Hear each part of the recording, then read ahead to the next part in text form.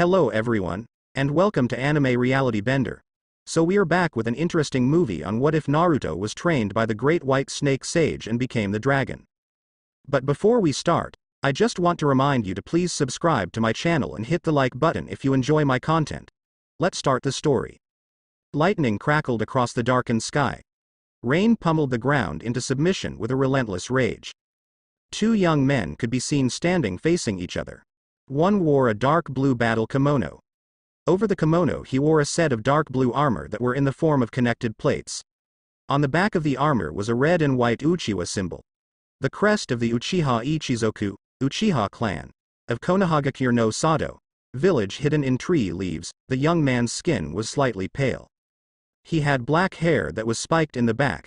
His eyes burned a crimson shade with the signature Kekkei Genkai, bloodline limit, of the Uchiha. This man was Uchiha Sasuke.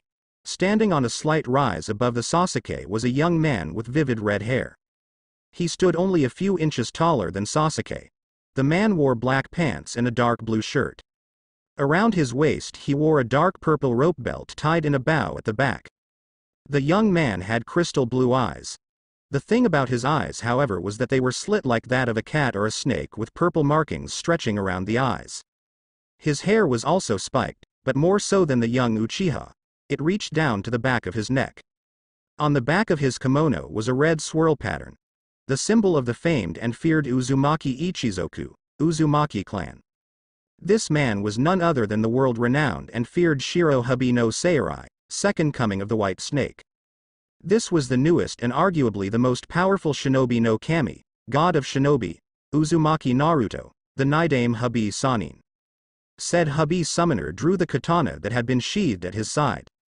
Sasuke immediately went on guard as he knew just what the powerful Uzumaki could do with that sword. Bringing out his own Chikuto for a defense, the Uchiha noted that relaxed stance that Naruto was still in. Is he not going to take me seriously? Surely he can't think that he outclasses me that badly to not even try. Sasuke raged to himself. If he were honest with himself, Sasuke would admit that he stood no chance against the Uzumaki. The man could produce far too much power when he wanted. It didn't help that somehow the Uzumaki had inherited the Rakudo Sennin's body, as the Shodem Hokage Senju Hashirama had. Meaning the Uzumaki possessed the powerful Mokuton, wood release, Kekkei Genkai. Suddenly an enormous tree root lunged at the Uchiha, causing said Uchiha to jump to avoid the massive plant life. With two hand seals, the Uchiha let loose a giant conflagration of flames that were met by yet another set of fully grown trees that eclipsed the size of the mountain peaks the fighters were originally standing on.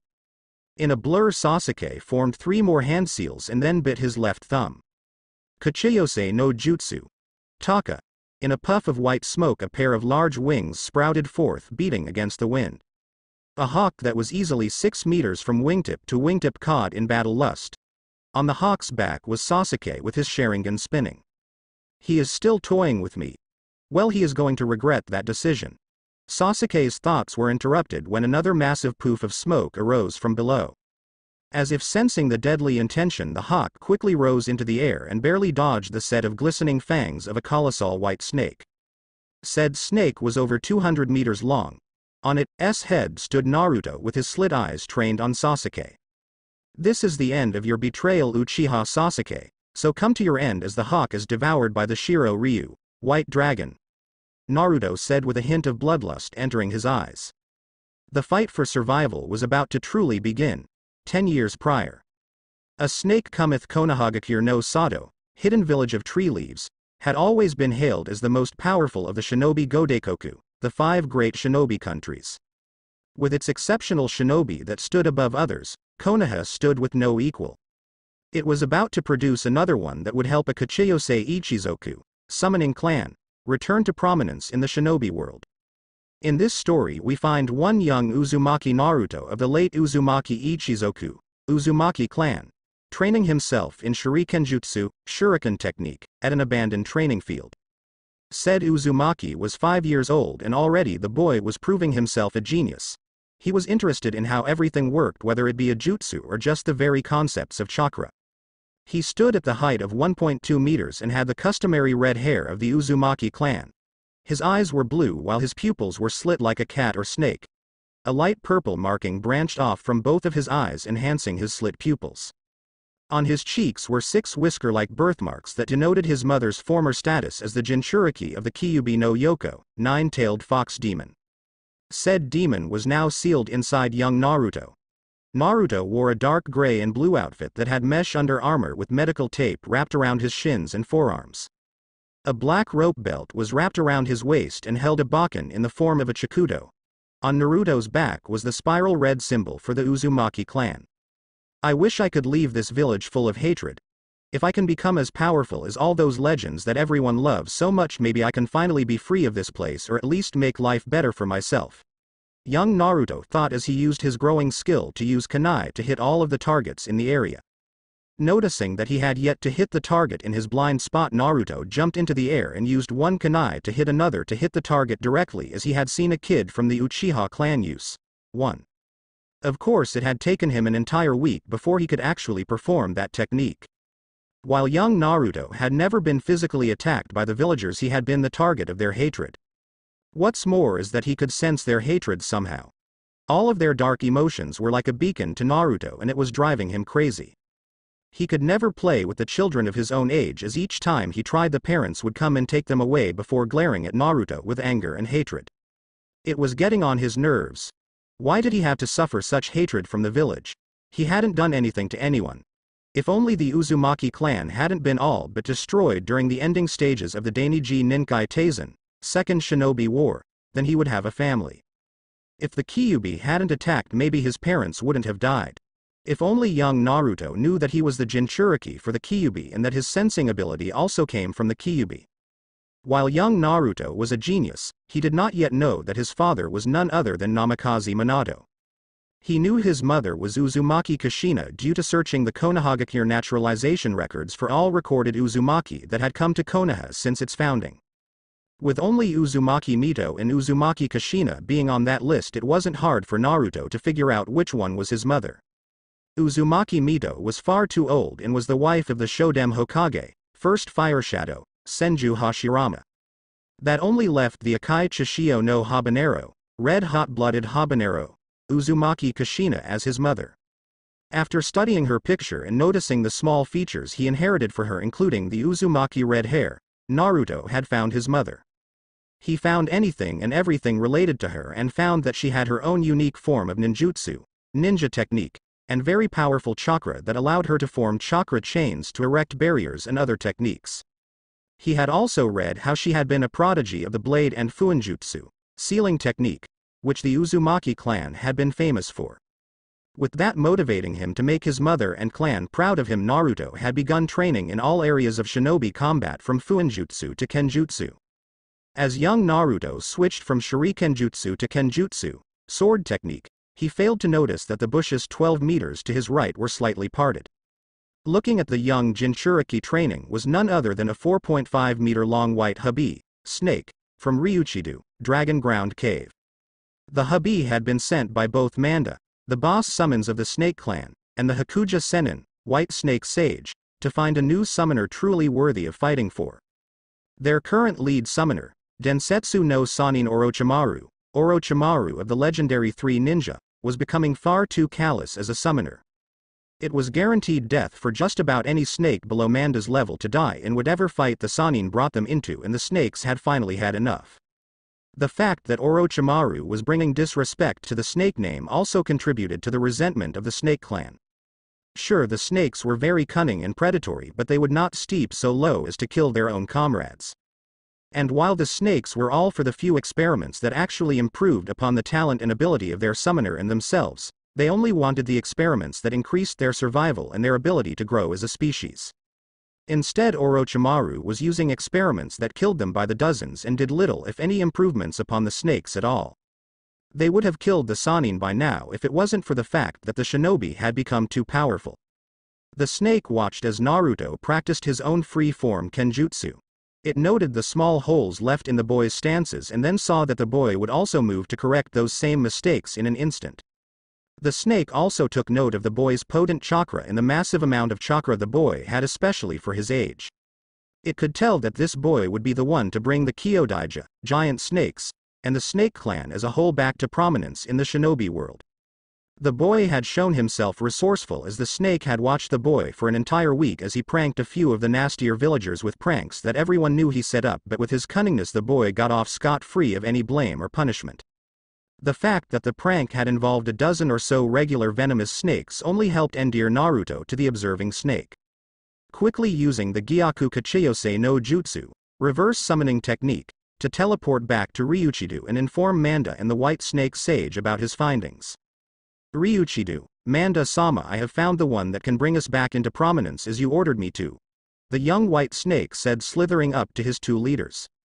This is excellent. Where will we find this person and how mature are they? The snakes need someone powerful to be the new summoner as well as to kill that fool Orochimaru. The colossal purple snake said as he thought of bringing fear and respect back to the clan. It is a boy of what I gather, from the Uzumaki clan in Konohagakure no Sato. If what else I learned was true, the boy may also be the Jinchuriki for the Kyuubi.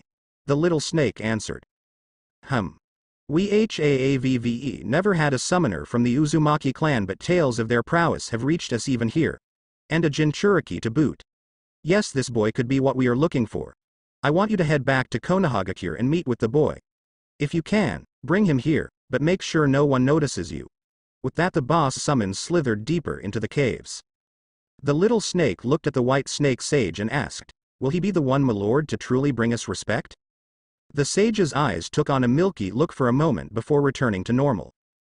That boy will do more than bring us respect. He will show the world why the snake is truly a dragon. That said, the little snake summoned itself back to Konoha. Konohagakure no Sato. An hour later, Naruto was still at the training ground practicing his techniques. He had already gone through Shurikenjutsu, Kenjutsu, Taijutsu, and Fuinjutsu. He was now practicing his ninjutsu, or more specifically the Academy 3 Jutsu. He was able to do the Kawarimi no Jutsu, body replacement technique, and the Henge no Jutsu, transformation technique, quite easily and took to using both constantly to fully master them. However, his work on the Bushin no Jutsu, clone technique, was a failure. As he struggled with the technique, a small hissing-like voice caught his attention. You are using too much chakra, young one. This technique requires as little chakra as possible. Looking around in surprise, the young Uzumaki saw a large white snake slithering towards him. Now normally a young child would flee from a snake of any size, but Naruto was no normal child. He knew of summon creatures and their significance. He also knew that snakes were the signature summon of one Orochimaru. One would ask why he was not freaking out with this knowledge. Well, if Orochimaru was after him, there was nothing he could really do about it, so might as well see what the snake wanted. You say I am using too much chakra. But I'm using as little as I possibly can and still be trying to perform the technique. Is there a way around this? Naruto asked the large snake as it came to a stop a meter away from the wary Jinchuriki. I would suggest using a different Bushin technique that requires more chakra. The snake answered as he watched Naruto's face show no emotion. Naruto, for his part, could not feel any of the negative feelings that he could from the villagers, so he relaxed his guard only slightly. I don't know any other clone technique and no one else wants to teach me anything. I have to self-teach myself and watch other shinobi as they practice to get any progress in my own abilities done. Naruto spoke respectfully, although the frustration could be heard clearly in his voice. What if I said that I knew someone who was more than willing to train you in ninjutsu and could EAASLIY help you become a powerful shinobi? I want nothing to do with Orochimaru. I know that he summons snakes, and the fact that you are able to speak to me means you are a summoned snake. Naruto replied with no hesitation. Orochimaru is not whom I was speaking of. Although I am happy to see that you truly are gifted and intelligent to have such knowledge. The one I speak of is the very hubby clan training you. We want Orochimaru gone due to the way he treats us and want someone more powerful to take his place. The snake's answer caught Naruto off guard and said Jinchuriki actually stopped and thought about the offer. The snakes were well known as being amongst the most powerful of summonings, with the toads, slugs, salamanders and a few other notable summonings rivaling it. But how would you train me? Although the village hates me, the Hokage seems to keep an eye on me more so than anyone else. There is no way he would allow me to be trained by the snakes, Naruto replied. Do not fear, young one. The snakes have many ways in which we can train you unnoticed. So will you accept my offer? If so, you will have to take our Kuchiyose Ketsuen, summoning contract tattoo, back at Ryuchido.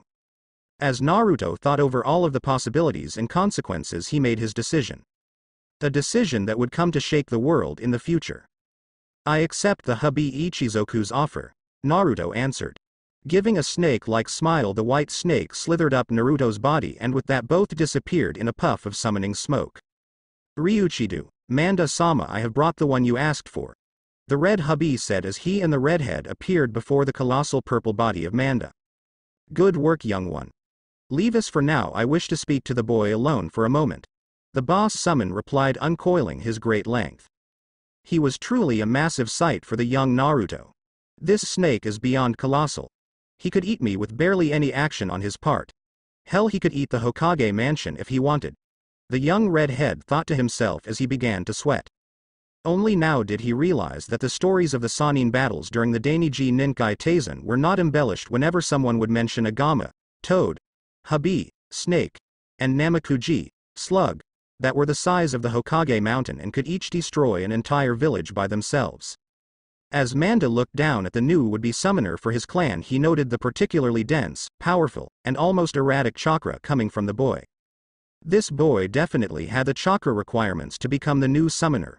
Orochimaru himself didn't gain chakra this powerful until after his reached his prime. And where Orochimaru's chakra was vile and slimy, the boy's was warm and inviting. Even if it was unpredictable. Young Uzumaki, by now Nagi has told you that we of the Snake Clan want you to be our new summoner. He might not have told you what this entails.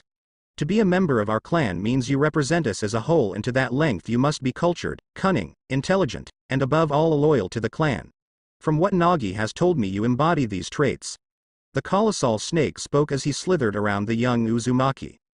Flicking his tongue out, Manda scented no fear coming from the boy, even though he was being stared down by the largest snake on the planet. Yes, this boy would go very far. I am honored that the hubby Ichizoku wants me to represent their clan and make me one of them, and if it pleases you, I would indeed love to become your summoner and a part of your clan. Naruto replied respectfully. Although Naruto knew he was from the Uzumaki clan, he still always wanted to be a part of a greater family that actually was there for him. Of course, it was no fault of the Uzumaki clan that they were wiped out, but still, even one as intelligent as Naruto was not above placing misplaced anger and blame. It was a part of being human. Manda wrapped himself around Naruto and brought his great head towards the boy, giving him a piercing gaze with his slit pupils. The boy had all of the markings of a snake, just as Orochimaru before him, and yet there was an essence about the boy that Orochimaru lacked. Only time would tell just how powerful Naruto would be. You are hereby accepted into the hubby Ichizoku. From here until the day you leave this world, you are one of us. Wear our contract proudly and bring us respect. With that said, Manda moved back as a black snake slithered toward Naruto and with no warning sank its fangs into the boy's left arm. The black poison spread out across Naruto's skin as pain unlike any he ever knew burned through his veins. Time slowed down as the poison began forming a tribal pattern tattoo. 1 year later, a now 6-year-old Naruto could be found deep in the forest surrounding Konohagakure no Sato, surrounded by 6 bandits. The Uzumaki wore an off-gray shirt with mesh under armor barely visible. Black pants were tapered off at his ankles by tape. Black shinobi sandals encased his feet. A dark purple rope belt was tied around his waist, and on his back was the famous red Uzumaki swirl. A kodachi was sheathed at his waist. Each bandit brandished a sword, and if one were to look into their eyes would note that they had snake-like slit pupils. I guess it can't be avoided, I'll have to kill them all, the hubby summoner thought to himself as he drew his kodachi blade. In the blink of an eye, each of the bandits surged forward at a decent civilian speed and began swinging their swords in a coordinated pattern to lessen the chances of the redhead's survival. Naruto, for his part, thought the bandits were a bit slow, but he wouldn't complain, with each of them coming at him with the intent to kill. Dodging a two-handed swing from one of the burlier bandits, Naruto swung his kodachi up in an arc, disemboweling said bandit. The other 5 bandits doubled their efforts to kill the young redhead. Said redhead became a blur as he sheathed his blade and in a swift motion and redrew his blade across each bandit's throat before they could react. All 5 bodies collapsed to the ground and small black snakes wriggled out of each of the gaping wounds. Said snakes slithered towards Naruto and slithered up his body until they reached his arms and disappeared under his sleeves. Killing other human beings didn't even make Naruto flinch. Luckily, in their quest to make Naruto the most powerful of shinobi, the snakes had decided that he should first raise a pet rabbit for a period of months, and then they had him kill the rabbit with no remorse. While it would come off as cruel, it did help in smothering the guilty conscience of murder and just what it entailed in being a shinobi. In fact, these were not the first bandits that Naruto was forced to kill either. It never truly got easier, but Naruto only thought of the good that came of getting rid of bandits, and instead of immersing himself in the bloodlust, he actively curbed it. I still find it amazing that the Hubby clan can possess the bodies of anyone they wish with preparation. Such a useful jutsu it is. Although my Iaido, way of Ei, needs more improvement if I'm to become a Kenjutsu master. Naruto thought to himself as he walked along the outskirts of Konohagakure. After walking a short distance, the young Uzumaki began feeling a deep, sinister feeling. As if the Shinigami himself were pressing down on him. If only he knew that he wasn't too far from the truth. What is this place? It has an air of untamable malice in the air, Naruto said as a 3-meter-long white python slithered up behind him. Naruto-sama, I don't like this place. It tastes of death and darkness. We should head back to the village or go to Ryuchido to train more with Manda-sama. The snake whispered as the Jinchuriki walked towards a decrepit-looking temple. Said temple had a massive Uzumaki clan symbol on the front. This is something from my clan, Edo-san. Maybe I can find out more about my clan from this place, Naruto said as he stared at the large Uzumaki swirl on the temple. He had found the Uzumaki Ichizoku no Nomendo, Uzumaki clan mask storage temple. Walking up the falling stairs, Naruto ducked his head and came into an open area. In front of him was a stage of sorts with black flames dancing from the floor. On the wall behind the flames, under 3 more Uzumaki swirls, were dozens of masks. Looking at each mask made Naruto's feeling of untamable malice return full force. Edo slithered up Naruto's back, coming to stop with his face beside the redhead's own face. Naruto-sama, now that you have seen what is here, can we please leave? Something here is more sinister than even Orochimaru-san. Edo wrapped his thick body around Naruto's in an effort to ward off the evil he felt permeating the air. This place means something to me, Edo. I have no clue as to why, but I feel drawn to this place. Maybe it's the fact that it belonged to my clan, or maybe it is something else, but whatever it is, I must find out why I am drawn here. Walking forward, Naruto did not notice the intricate Fuin, seal, 1. That had hundreds of markings surrounding the famous swirl of the Uzumaki. As he stepped onto it, the Fuin began glowing with power as Naruto's chakra was suddenly being sucked out of him. What's happening? Edo-san, can you generate any chakra? Naruto was beginning to panic as his chakra plummeted at an extremely fast rate. Naruto-sama, my chakra is also being siphoned off. I don't know if I will be able to stay in this realm for too much longer. The python was convulsing as its own chakra was also being eaten away by the Fuin. A low rumbling could be heard as the masks on the back wall were thrown in a sharp relief, making their faces look even more sinister than before. A secret door appeared on the stage as the black flames moved in an erratic fashion and then moved to the side. Naruto could feel an immense chakra coming from the passageway.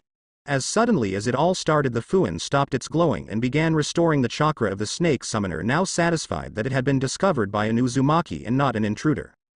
Maybe I should have listened to Edo after all. I got him hurt for no other reason than my curiosity. That is not how a summoner of the Hubby clan should act or treat his fellow family. Naruto thought to himself as his guilt could be felt in the air. Naruto-sama, are you alright? I feel my chakra returning and that evil chakra from before is gone, the young python said as he brought his face up to his summoner. Arigato, Edo-san. I should have headed back when you asked me earlier. Instead, I let my curiosity get the better of me. For that I can never forgive myself. I understand if you wish to head back to Ryuchido without me, Naruto said guiltily. He really did not want to hurt any of the snakes after all they had done for him in the past year, giving him a family and reason to truly become strong. I won't leave you, Naruto-sama. You are by far my most favorite summoner, and I did not get hurt. It would take more than a little chakra drain to defeat me. Now how about we see where this passage leads and what secrets we can find? From the look KSSS of this place, no one has been here for decades, the snake responded. He had always been the most loyal to Naruto of all the snakes. The boy had helped him out whenever any of the other bigger snakes would take a joke too far, or whenever a much larger toad would make it from Myobokuzen, exquisite tree mountain, all the way to Ryuchido and try to kill Ado because he was unfortunately always around when it happened. 2. Alright Ado-san, let's see what my clan hid away here. Making his way down the passage, Naruto kept his right hand on Ado's large scaly head and his other on his kodachi, ready for anything that might attack him. As he walked down the passage, the deathly aura from before returned, but not as unbearable as before. Coming to a giant stone pedestal covered in the Uzumaki symbol, Naruto raised his hand as to touch it, but as his hand neared it, some of his chakra was sucked into the pedestal. As that happened, a hidden compartment opened up and out of it a giant scroll covered yet again in the Uzumaki symbol rose from its depths. After waiting for the scroll to completely rise from the stone, Naruto cautiously grabbed the giant scroll.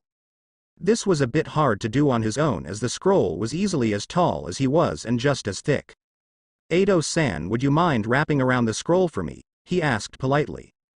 Said snake made its way from the redhead's shoulder and slithered up his outstretched arm and wrapped around the scroll, and with a mighty heave picked up the scroll using his mighty coils. As the scroll was lifted, a hidden mechanism was activated and the whole passage began to move downwards. My clan must have been really paranoid with this many traps here. I feel as if they are trying to kill me, the Jinchuriki thought as he grabbed the scroll from Ado's coils. When the passage finally stopped moving, Naruto found himself in a hidden shrine, covered in a multitude of fuins that he could not understand, with a platform covered in megatama with a rippling swirl design. Upon the platform was a tablet with a dark script written upon it. Walking up to the tablet, Naruto looked on as a small opening appeared on the side with a small scroll sticking out. Placing the large scroll down, Naruto lifted the smaller scroll and began to read its contents. For the one who finds this crypt of the one and true Shinobi no Kami, only true power awaits you. A descendant of this legendary being you must be to gain his eyes, his body and his one true spirit. The Uzumaki clan hold within them the spirit of the Rakudo Sennin. The Uchiha holds his eyes, and the Senju hold his body. For generations the Uzumaki clan has guarded the true secrets to the Rakudo's power. The Uchiha have the Naka shrine that was abandoned by the Uzumaki centuries ago. They claim only their Sharingan can read it, but that is not true. Any Uzumaki can read it, as could a Senju that has inherited the body of the Rakudo. The Uchiha only know the ways to advance their eyes, but not the true power that made the Rakudo such a powerful being. Locked away in this crypt is the actual body of the Rakudo Sennin, as he sealed his physical body away centuries ago.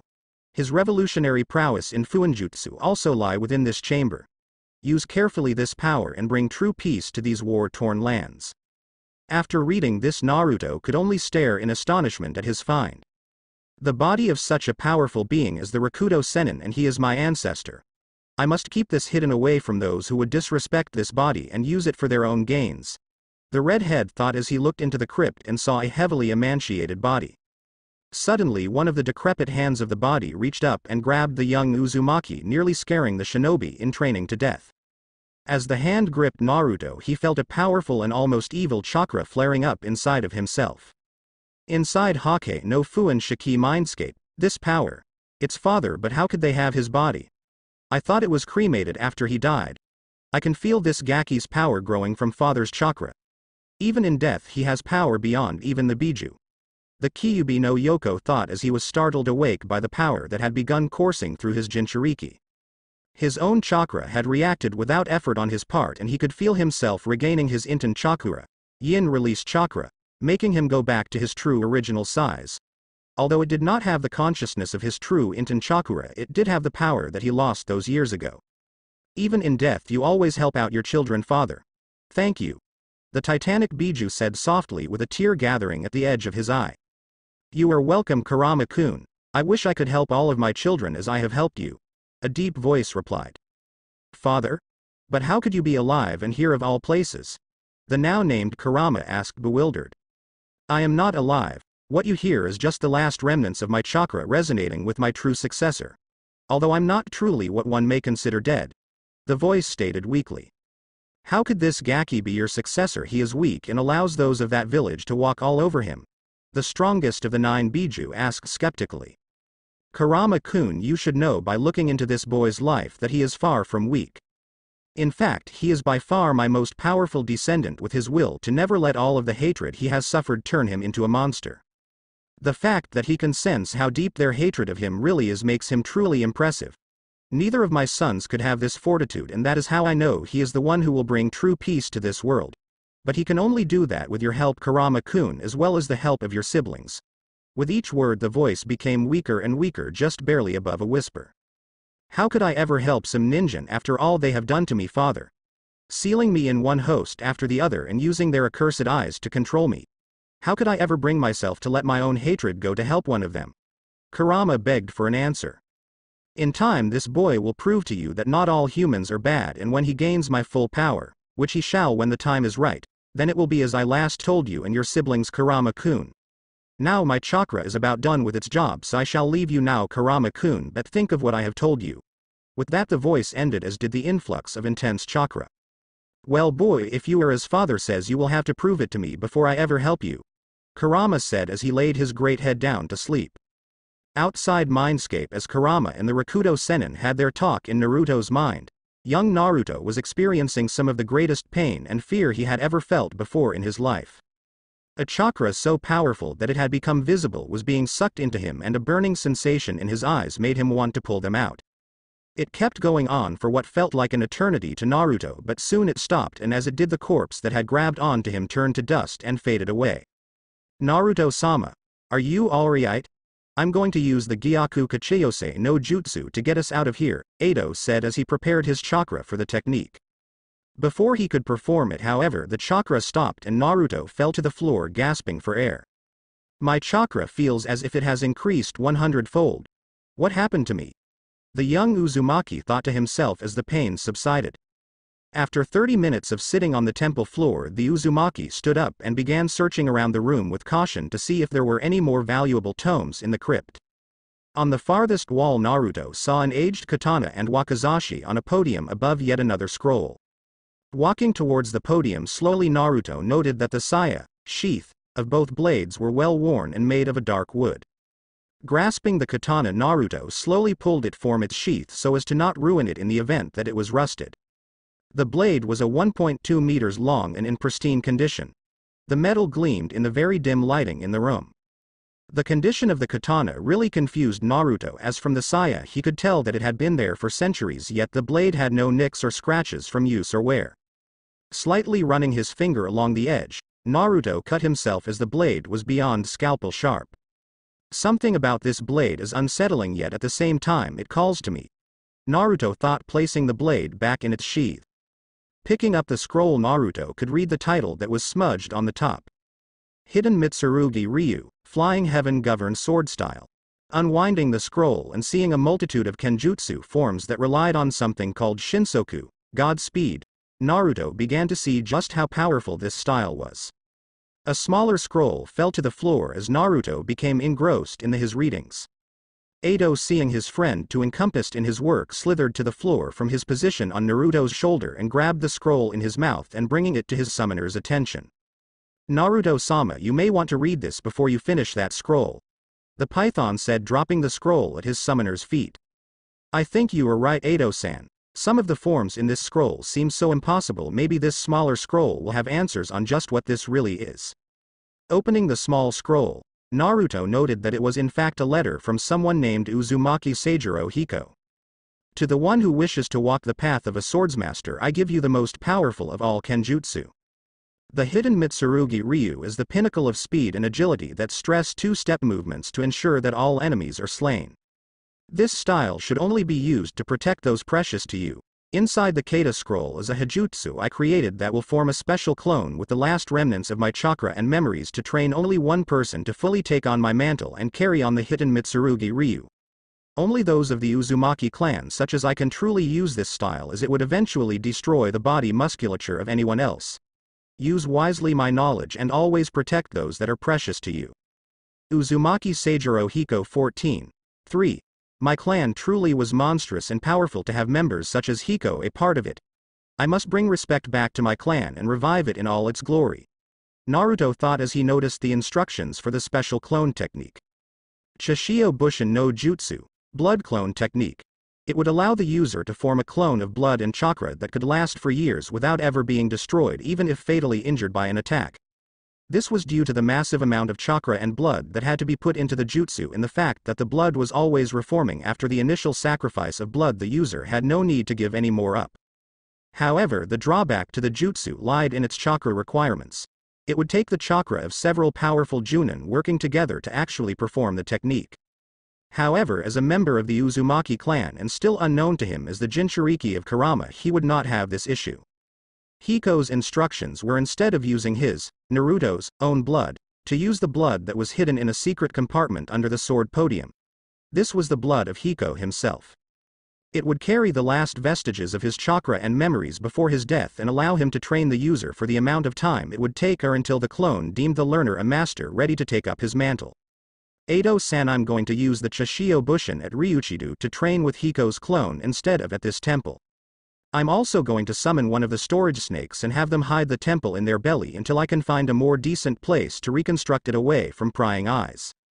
I want you to head back to Ryuchido and tell Manda-sama that I will be using the Habi Ryu Hajutsu, Kage Bushin no Jutsu, snake-style secret technique, shadow clone technique, to fool the populace of Konohagakure into thinking I'm still around and keep them focused on the poor performance I will have the clone do, Naruto said as he sealed away the scrolls and swords he found. The Habi clan's secret clone technique was unique in that it formed a clone using a special snake that copied the Charka signature of the user down to the smallest frequency and capacity.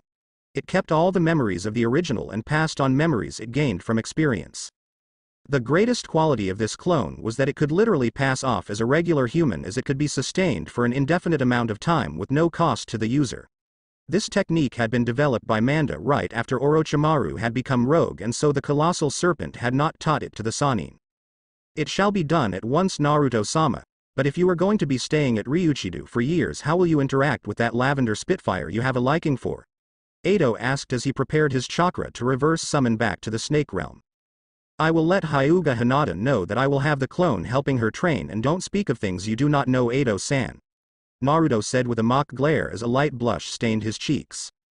Of course his partner was right, he did like the Hyuga heiress.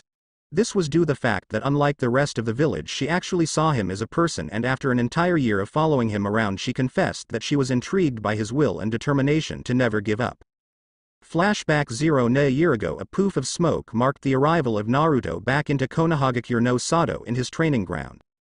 Rubbing his arm where his new tattoo was to numb the pain, Naruto started to make his way back to his own apartment. When he reached the village proper, he came upon a rather sickening sight. Page. Please S. Top and L. East. Avenue, me alone, Hinata squealed out. Surrounding her were 3 boys, each 6 years old and in the academy. Why should we do that, freaky eye girl? I hear you are from that clan of freaks who think they are better than everyone else. So why don't you make us? A fat boy with shaggy brown hair and brown eyes remarked as he pushed the young Hyuga to the ground. Yeah, I freak, why don't you make us? The skinny boy next to the left said. He possessed forgettable black eyes and hair. The third boy had a smug smile on his face that could be counted as malicious to a child's eyes. His gray eyes sparkled with hatred. Naruto hated seeing anyone getting picked on, especially when they couldn't defend themselves, was getting quite upset. So upset in fact that he instinctually began releasing a subtle and small amount of sake, killing intent, that made the 3 boys look around for the culprit. As it was, the intent was not enough to paralyze or even really frighten a genin, but to 6-year-old academy students it was enough to draw their attention and cause a bit of fear. Why don't you pick on someone who can fight back, you bakas? Naruto questioned angrily as he quickly stepped in front of Hinata. Well, it looks like the freak demon boy wants to fight. Let's show him what happens when he fights students from the academy, the leading boy exclaimed as a bit of bloodlust entered his eyes. Now he could truly take his anger out on someone rather than just verbally pick on them. His 2 friends started moving in a circular wave around Naruto and Hinata, who happened to be standing behind Naruto, as if they were sharks going into a frenzy. The first boy ran forward and struck out with his right fist in an attempt to hit Naruto in the face and daze him so that they could then stomp him together. The attempt failed, however, as Naruto moved ever slightly to the left, barely being grazed by the punch, and then threw his shoulder into the boy's sternum and knocking the air from the boy. Coming up behind Naruto was the leader with a high kick that Naruto deftly dodged by leaning his entire upper body back. Before he could compose himself, the final bully swept under him to knock his feet from under him, which would leave him vulnerable to a gang attack. However, Naruto demonstrated his flexibility and dexterity by using the force of his dodge to then go into a backflip, kicking the attacker from behind in the head and dropping him like a stone. The leader of the group, seeing that he was now alone, decided that discretion was the better part of valor and ran away, leaving his friends behind. "I won't forget this demon freak boy," the boy yelled as he ran away. Turning to face the girl he just helped, Naruto noticed that her face was cherry red and there were tears glistening in her eyes. "A beautiful girl like you should never cry, Haim-chan. Don't worry, I won't let anyone hurt you," Naruto said with conviction. He didn't know why, but for some reason he could only see her pearly eyes as if they were the moon, and her face was delicate and cute. No. Thank you, I'm sorry you D to save me. I'm weak," Hinata said with her stutter in full effect. She just knew that this boy would now believe she was weak and was no more than a wallflower. Hinata couldn't tell what it was, but just being around the boy made her heart thump faster and she wanted to be just like him. Brave enough to save a total stranger. "You are not weak, Haim-chan. You just need to train and you can be as strong as any Hokage. I will help you if you want," Naruto replied, not liking how she put herself down. As if it was some fact that others led her to believe. Old Yuri. "Ally, help me." "Yes, I will. You will be the most powerful kunoichi in the world with my help." Naruto genially smiled at that thought. "What is your name, Haim-chan?" "Maya's Hyuga H. Hinata. And yours?" Already she could feel something forming between them. "I am Uzumaki Naruto and I'm going to be the most powerful Hokage of all time," he said with passion. On that day Naruto had met the one girl that would always have his heart. Flashback, and after that they would secretly meet and Naruto would help her correct her form of Juken, Gentle Fist, so that she could one day show her clan that she was not as weak as they thought. She too was smitten by Naruto but had yet to admit that. While her confidence was boosted by their interaction, she still had not reached that point of confidence. Naruto would send his Chishio Bushin to train and correspond with Hinata as he trained with the Habi clan. As Ado poofed away in smoke, a snake-like smirk could be seen on his face, knowing that he would be teasing Naruto later. "I hope Manda-sama will let me stay at Ryuchido for so long. I'll have to become more powerful fast so that I can finally bring my clan back into this world," Naruto thought as he exited the temple the way he came. Before leaving the temple he sealed away all the masks that had been on the wall. Summoning a giant black snake, it quickly engulfed the temple and slowly let it sink into the Kekai barrier, separating it from the outside world until Naruto deemed it ready. Naruto looked at the now empty space one last time before he headed back to the village to see Hinata one last time until his return. Konohagakure same time Sarutobi Hiruzen could honestly say that he detested nothing more than paperwork. It was never ending. And everything he signed seemed of so little importance. Why should he care if two shops that sold the same product were in close vicinity to one another? Why should he ban one shop over the other? Really, the civilians were being quite bothersome. The shinobi no Kami could only shudder as his assistant brought in more paperwork for him to sign. "Really, Nariko-chan, there shouldn't be this much paperwork to do?" Hiruzen asked pleadingly. He really wanted to get out and walk around the village for a change of pace, or at the least smoke his pipe. "Don't worry, Hokage-sama, there are only 3 more stacks to go for the day," the young lady said with a smile. Her dark hair absorbed the sunlight and went well with her pale skin. She was a rather slim girl, but nice enough to everyone that came through the office that many did not notice her size. Before Hiruzen could bang his head on his desk, an Anbu with a porcelain dog mask appeared in a swirl of wind and leaves using the Shunshin no Jutsu. "Hokage-sama, I was patrolling the outer perimeter of the village just beyond the gates when I felt a massive build-up of strong chakra. I went to investigate and found a giant hole in the ground with slither marks that were at least 10 meters wide. I think Orochimaru has returned, Hokage-sama," Inu, known to the world as Hitaki Kakashi, said with a bit of worry in his voice. Every time he had tried to go against the now rogue Sannin, he had been left just barely alive and always on a whim. Sitting up with a serious look on his face, Sarutobi contemplated the situation. "Inu, I want you and 4 squads to form a defensive perimeter around the village. Have Yugo round up all available Jonin and Chunin to be guards for the civilians. After that I want the Konohakimu Butai, Tree Leaf Military Police Force, on high alert looking for any suspicious activity. I will personally have 3 Anbu members with me and go take a look at this disturbance. Hiruzen said as he stood from his desk. Hi Hokage-sama. With that Kakashi distorted away in a swirl of leaves. What are you up to now, Orochimaru? Have you returned already for your revenge? Hiruzen thought to himself as he prepared himself for a possible battle. Konoha outskirts. Moments later, Sarutobi appeared at the very spot where the Uzumaki temple had been in a swirl of leaves, dressed in his black battle outfit with a massive shuriken on his back. This can't be right. The Uzumaki temple is gone. Did Orochimaru somehow get past the protections that were set up by Mito-sama? If this is true, then I fear that Konoha will suffer more down the road. But the only way for someone to get in is to have the blood of an Uzu. Not even finishing his thought, Sarutobi flickered away in another swirl of leaves, leaving his Anbu to be astounded by his speed. Appearing once more now in the village at a specific rundown apartment building, Sarutobi quickly raced to the nearest door. After waiting for a minute, young Naruto, 4, answered the door. Hello G-san, how may I help you today? Naruto asked politely. Sensing the amount of chakra that young Naruto was putting out told Sarutobi that this was definitely the real Naruto and that he was in good health. Just checking in on you, my boy, to see how your day is going. Sarutobi quickly covered. If Naruto is fine and this is no clone, how could Orochimaru gain access to the Uzumaki temple, much less destroy it? I know it was in ruins, but the seals built into made it so that it could not be destroyed easily, were the current thoughts running through Hiruzen's mind. Well Naruto, how would you like to go for a bowl of ramen? Ryuchido 6 months later. Do it again Naruto. You must draw your blade faster than that if you wish to truly use this form of kenjutsu to its maximum potential. Uzumaki Hiko barked as he watched his apprentice resheath his katana once again.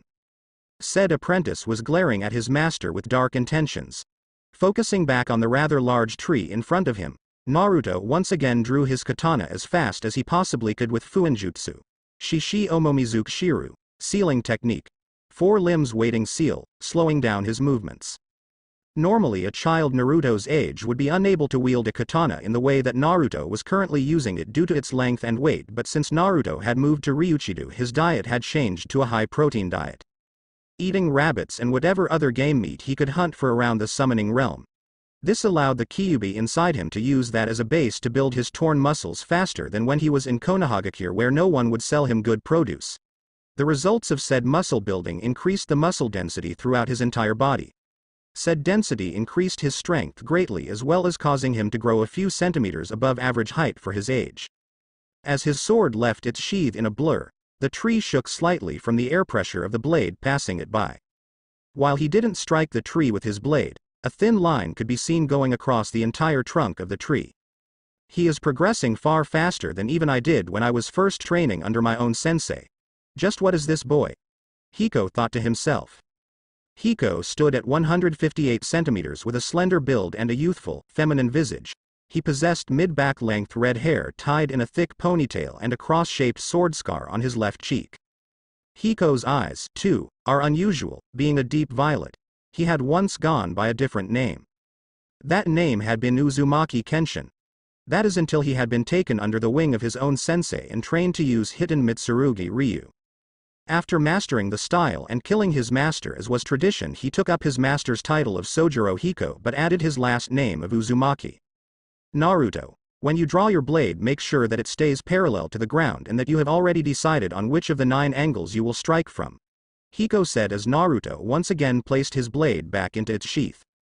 The 9 angles that Hiko spoke of were the 9 possible ways for any kenjutsu attack to come from. Those being considered the 9 dragon heads. Karatake, Tang Bamboo, Tree Trunk Bamboo, aimed at above head with downward strike. Ichi, 1.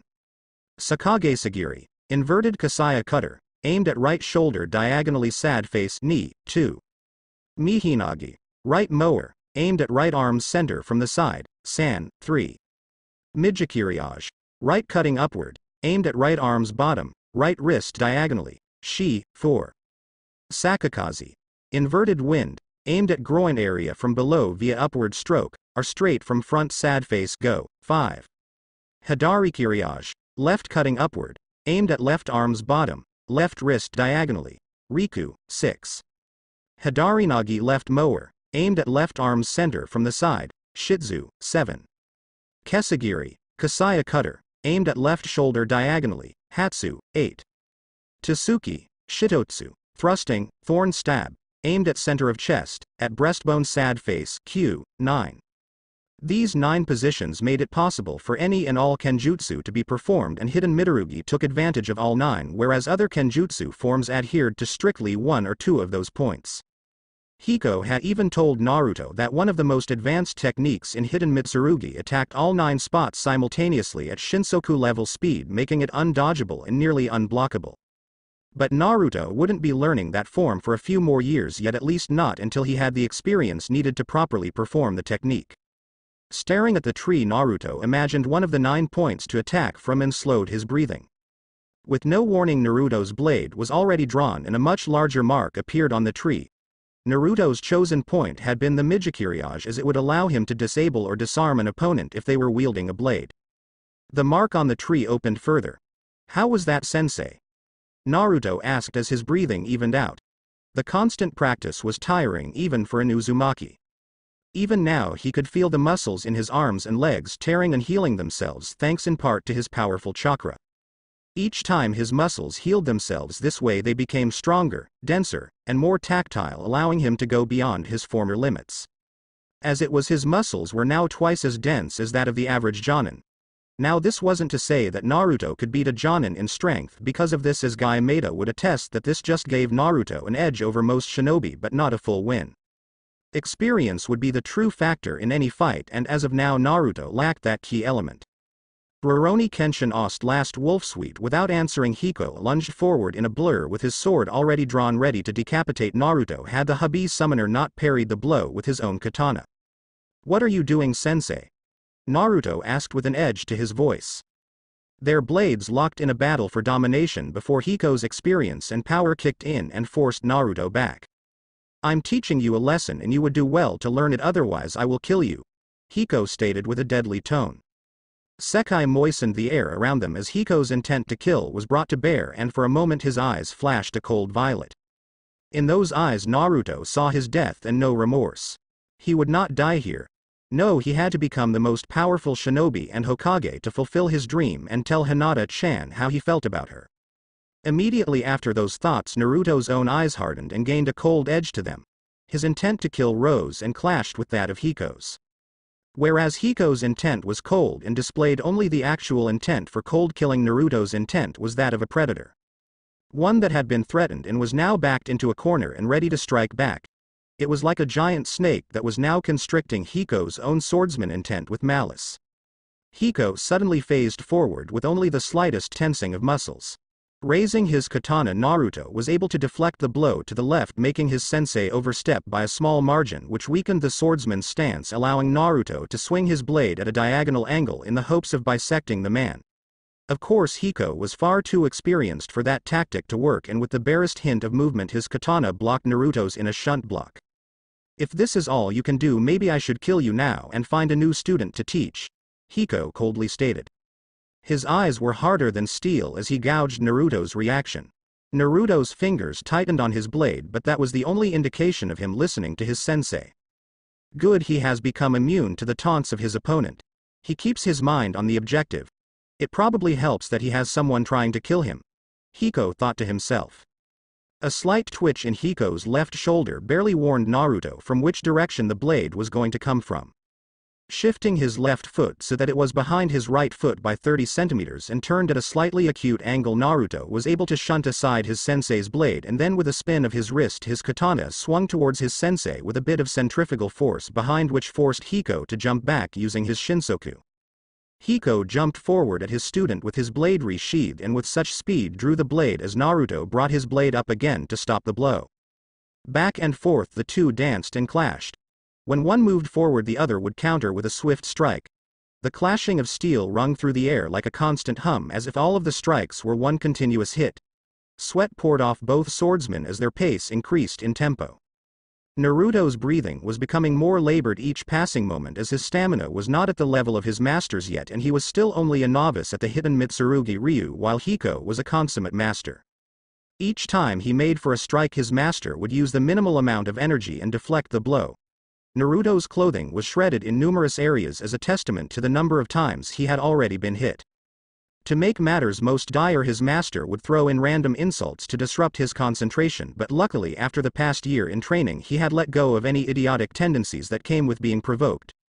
No, his master was baiting him into making simple mistakes that an ordinary shinobi would be able to get away with if they were in a regular battle, but against a master swordsman like Hiko even a slip was instant death. Hiko's major advantage in this fight besides experience was his speed. The man was just too fast for any counter-attacks to be made. His speed was easily greater than that of experienced elite jonin. Outside of a Shunshin no Jutsu, body flicker technique, that was pumped with exceptionally powerful chakra, there was no way Naruto could hope to measure up in terms of speed with his master. Yet, Hiko had told him that he would develop the same amount of speed if not more by the time he mastered the form. It also didn't help that the man started adding taijutsu strikes in the mix. He would add a kick or punch in unexpected blade deflections or blocks. At one point he almost hit Naruto in a very vulnerable artery that would have easily killed anyone without a healing factor.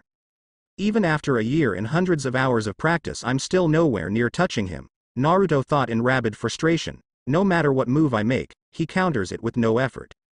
Indeed, even before Naruto had gotten Hiko to train him in Kenjutsu, he had been training with the snakes for 6 months on Iaido, which was basically the same as Batojutsu, as well as in a flexible taijutsu style that Orochimaru favored. The snakes had also taught him how to use the environment to his advantage and how to disappear even in plain sight. But nothing he tried worked on Hiko. Kicking dirt into his face whenever he was able to raise his leg was thwarted with but a minuscule movement of the head. Dodging strikes and then coming in from an unorthodox way using his flexibility was met with an unbending gaze that mocked him at every step. The fight continued on in this vein for a complete hour before he just stopped an errant slash from Naruto with nothing but his forefinger. Rurouni Kenshin Ost last wolf sweet end.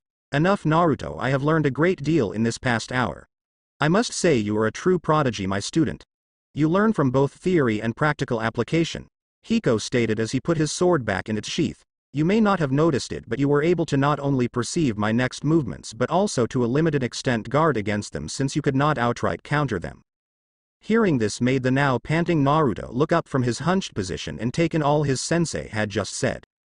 He had noticed the small muscle twitches that his sensei made whenever he was about to strike, and at certain points it had been as if time had stopped and allowed him to perceive the next move Hiko would make. Of course, in the middle of battle that he had assumed was real, he did not have time to question it. You are also now showing the first signs of the precognitive abilities that our Kenjutsu gives us. It won't be to the same level as someone with a dojutsu, eye technique, but it won't be too far off either. Your battle instinct will always be greater than any dojutsu. Hiko continued on. The reason I attacked you with the intent to kill was to test your resolve as well as to gauge your progress firsthand. I must admit that you are far more powerful and skilled than I was at your age. If you keep going at the pace you are going, you will have mastered the hidden within several more years. Hiko said as Naruto absorbed that information. But my skill is nowhere near that great. Surely Hiko-sensei must be exaggerating about my skill, thought the redhead to himself. If he was such a prodigy, then why could he not even injure his sensei or even cut his clothing? Naruto failed to realize that although he was unable to land any hits on Hiko, for him to have lasted as long as he did in such an intense battle with him marked him as more than a prodigy. Hiko was from a time that made even the Sengoku Jidai, Warring States period, look like a paradise. Most children were conscripted at the age 4 and were put through harsh training that had a survival rate of 9%. That low percentage made it so that quality was far more valued than quantity. It had been only a few centuries of this period that forced the very first Seijiro Hiko to invent the hidden Mitsurugi Ryu due to the high number of opponents one would have to face on the battlefield. The style was tailor-made to destroy armies. Hiko was basically forged in war and death, and as such would take one of his own era to understand just what it would take to even scratch him in battle. Naruto, I want you to start practicing all of the katas I have shown you so far with your Kage Bushin no Jutsu, shadow clone technique, for no less than 10 hours a day. You need to use at the least 30 to gain the experience you will require to fully master this style. Hiko said as he turned away to head back into Ryuchido. Hi Hiko-sensei. What shall you be doing while I train sensei? Naruto asked curiously. If his master wanted him to train more on his own, he must have something planned. I'm going to an old place hidden from the world long ago by the Uzumaki of my time and retrieve an item of immense power. I shall be gone for at least a month, so when I get back I want you to have mastered those kata. With that the ancient Uzumaki left. With the special ability of the Kage Bushin no Jutsu, if I use 30 clones a day to practice for no less than 10 hours, that would give me the experience of 310 hours a day, and over a month period would be slightly more than a year of experience overall. Naruto thought. That much experience would help him master the style a lot quicker. Forming the specific hand seal, Naruto sub-vocalized, Taju Kage Bushin no Jutsu, and with barely a poof of smoke 30 copies of himself came into existence. Alright, we must practice for no less than 10 hours a day, so I want each of you to begin with the basics of the style. Batojutsu, and work your way up to the current technique. I will be working on my chakra control by doing the Suiman Hoko no Gyo, water surface walking practice, again until it becomes second nature to me. With that said, the clones each got into the basic Batojutsu stance with enough space away from each other so that they wouldn't hit each other, and started drawing and resheathing their katanas as fast as possible. Naruto performed the Ninpo Shunshin no Jutsu, and in a flicker of displaced wind appeared near the large river that ran through Ryuchido, placing his katana on the ground along with his clothing until he only wore his boxers. Stepping out onto the water, the chakra being sent to his feet already starting changing in variations as the water would speed up or slow down at certain intervals. What made this exercise so hard was that Naruto's chakra would constantly grow, and he already had more chakra than anyone in Konohagakure, even more than the Sandaime. So he worked on refining his control every single day for at least 2 hours by performing this technique, or by swirling his chakra around in small circles throughout his body and using the absolute least amount of chakra to keep his control high. As he stood out in the middle of the river, he started to go through stances for an ancient taijutsu that the snakes were teaching him. It was once known as Tai Chi, and it was not only a martial form but also helped with meditation. Naruto's mind started to wander as he progressed into the form, and his mind became focused. So focused to the point that he entered into a moving meditation and soon found himself in his mindscape. What is this place? Naruto thought as there was now a monstrous forest in front of him. Well, more of a jungle than anything. To his right was massive body of water that was almost opaque in appearance. Before he could figure out where he was, a truly monstrous shadow fell upon him. Looking up, Naruto was met with the sight of a massive yoko, fox, with 9 massive tails swaying behind it. Said fox was surrounded by the massive trees of the jungle, and they seemed to keep him at bay. This being was the Kyubi no Yoko, 9-tailed fox spirit. So you finally come visit me, Ninjin. To what do I owe this honor? Although I must admit that this mindscape is much better than the last one. The malicious being stated while his slit eyes took in his newest Jinchuriki. Even he had to admit that the boy was very impressive, and if what Rakudo Senin Ojisan said was true, then this boy was the newest incarnation of Asura. Naruto, while slightly frightened at the sight of the massive being before him, quickly put everything together. You are why the people of Konoha hate me. Well, their own stupidity and ignorance is the reason, but now I know at least in some small way why they did what they did. So what can I do for the likes of you, Kyubi-san? Naruto asked politely. His training from the snakes making it so that he was polite to any being, no matter how powerful or dangerous they were. He respected the fox for its power, and if his history was correct, all of the struggles the fox itself must have gone through. When humans got it into their heads that they owned you for no other reason than that they did, it must get quite annoying and a bit disconcerting. How could someone who has only been on the planet for a mere blip of second in comparison to yourself claim you have no sentience and should serve only them? Kumogakure no Sato, the village hidden by clouds, and Uchiha Madara really were bad examples of humanity. I want nothing from you, Gaki. But know that I will not let you use my chakra as if it were your own. Kurama growled. Even if he could tell that the boy was sincere with his question, and after viewing the memories of the boy he knew just what kind of person the boy was. The boy would never give up even with the world against him as long as he had just one person behind him. He would move heaven and earth to protect those that he calls precious, and so far only the snakes and the young Hyuga girl fell into that category. The boy was mostly pure, although he had killed it was so that others wouldn't have to, and so that those he killed could never hurt anyone else again. But Kurama's pride would call for nothing less than the boy putting his life on the line before he would ever get along with his container. I feel a lot of hatred and confusion from you, Kyubi-san. But if I were in your position, I suppose I would feel the same. So as your container, I extend to you my hand in friendship. Although you are more than you seem, I can tell you are lonely as well. Naruto's innocent offer may have come out a bit childish, but it hit Kurama in the chest. This boy must really be your heir Oji-sama. Maybe me and my brethren can truly become free, were Kurama's thoughts as Naruto vanished from the mindscape. Back in the real world, Naruto had gone through his entire kata for Tai Chi and his body was now sore. He had been at this for more than 2 hours and his control on his chakra was once again at its peak. I now know the truth and I feel that maybe I can truly let go of my hatred for Konohagakure. But I don't think I can ever forgive them. Naruto said aloud, making his way back to the bank of the river. After getting dressed, he headed back to the area where his clones were and started to train his overall speed with his movements. Hiden didn't focus on just Battojutsu but also with running speed and other movements, so Naruto needed his body to be able to move at physical speeds that would normally be impossible even for regular shinobi. He put on weighted seals that were made by Fuinjutsu that each had a weight of 60 kilograms for each of his limbs and his torso. This would affect his musculature and allow him to move at Shinsoku speed and gain additional muscle mass for power moves. His body would be the proper combination of physical strength and speed to maximize the Hidden style to its absolute limit.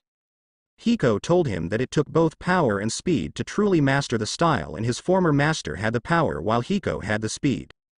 Naruto would make his body the best of both worlds.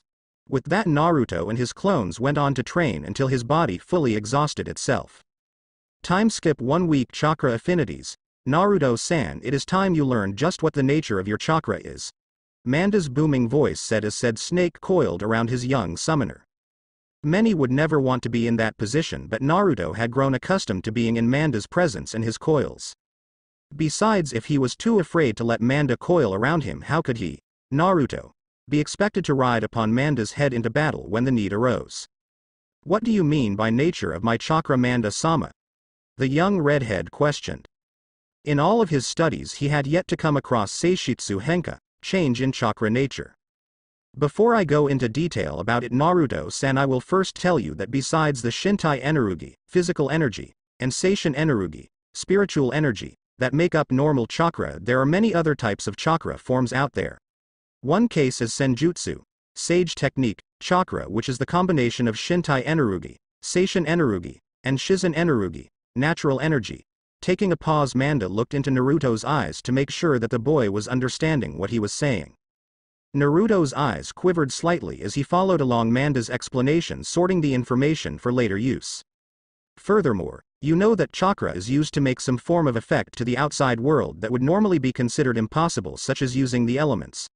Now the way shinobi can use that chakra is by first forming the chakra in a specific way and then by adding both an element such as futon combined with Keitai Henka, change in chakra form, making that futon into any shape desired produces a jutsu, technique. Naruto absorbed this information, finally understanding just what the training today would entail.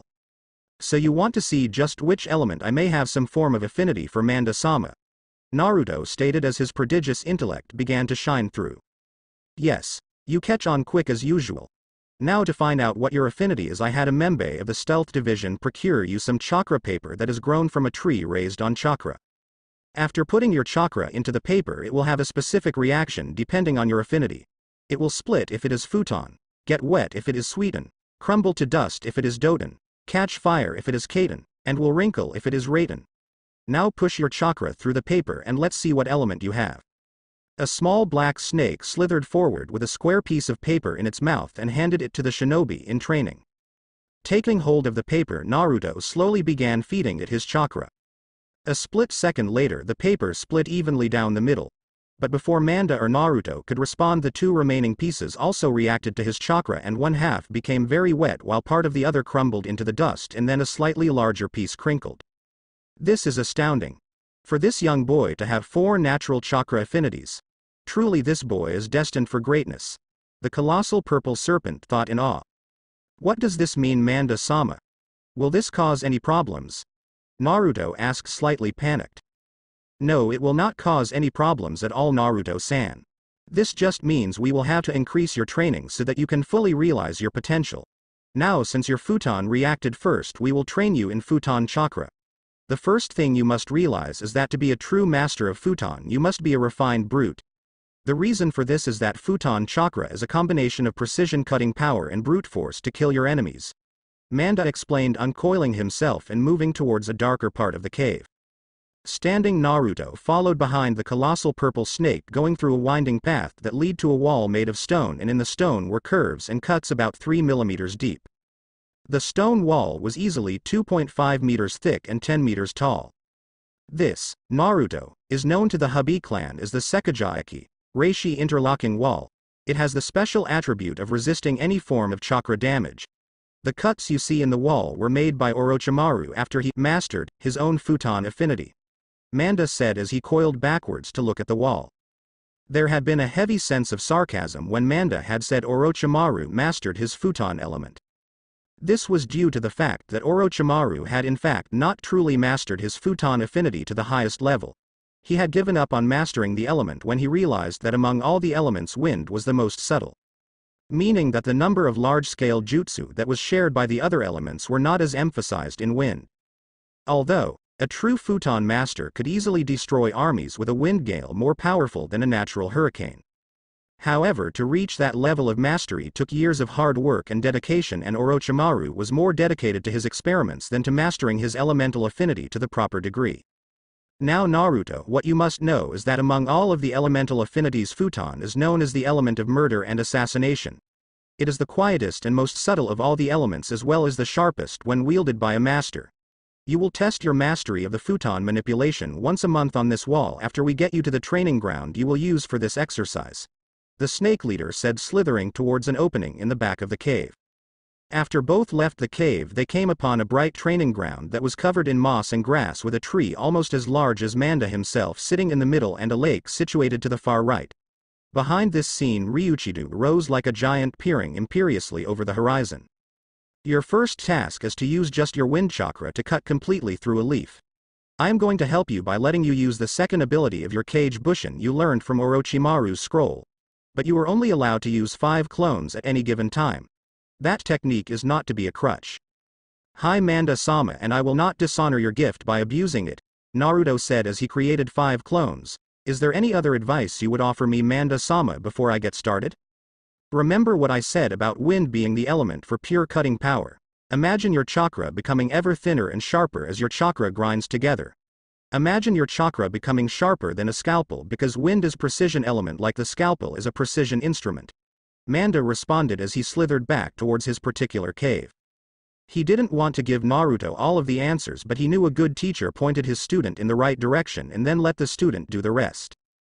Besides, the boy was a genius. There wasn't much he wouldn't do with his unwillingness to give up.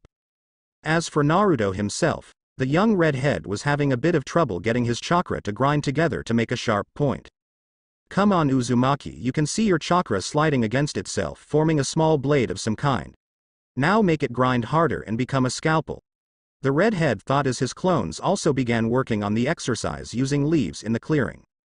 After hours of painstaking work and concentration, Naruto had cut most of his leaf in half. His hands were cut as was his clothing, but only in a scuffed sort of way. His 5 clones had long since dispersed and were replaced by another 5 every 2 hours. Come on, I can get it to almost form a scalpel, but I can't seem to get the shape truly right. It's like my chakra control is seaweed. Naruto stopped talking as he realized one important fact. His chakra control was a bit out of whack, as his control always fluctuated. This fluctuation was due to the presence of the Kyuubi no Yoko. With the Biju's chakra being filtered and added to his own in increments meant that he would not ever have truly perfect control unless he and the Biju could ever get along. However, he could come very close. Concentrating on the principles of the water walking technique, Naruto began to feel out the amount of chakra he would need, and then he slowly shaped it into a small thin blade of wind, which he then imagined being grinded against itself to whittle away the blade into that of a scalpel. As he was doing this, the leaf in his hand went from half cut to completely destroyed by thousands of small wind blades. Ouch. Maybe I overdid it a bit, Naruto said to himself as his bloody hand dripped. The small wounds began closing before Naruto even had a chance to look at it more carefully. Manda, who had been watching Naruto's progress from afar, was stunned. It wasn't every day you find a 7-year-old able to almost master the very first step to elemental manipulation on the very first day of that particular training. This boy truly is fearsome. He will be the one the Hakuja Sen and Ojisan spoke of in the prophecy. It's almost time to give him one of the eggs of his future familiar. I'm getting too old to be anyone's familiar anymore. Manda thought as he watched Naruto pick up more leaves and go through the process again. It really pleased him that Naruto wouldn't ask to move on to the next step without first truly mastering the basics, unlike Orochimaru. Okay, I've almost got it. Just a little sharper, and Naruto's excitement could be felt throughout the entire training ground. He had finally got his wind chakra to become almost microscopic and as sharp as a chakra scalpel. He could now cut a leaf without so much as a thought. Naruto continued to practice with his 5 clones constantly on the leaf-cutting technique for the rest of the day. As the sun began to set, Manda made his way down to his summoner to let him know that dinner would be served soon. Nice bird eggs from the nearby Taka, hawk, realm. Manda had always had a soft spot for hawk eggs.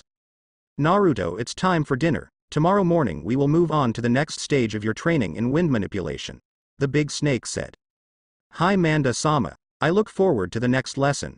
Naruto answered in an exhausted voice. Sweat beaded his brow and he was panting heavily.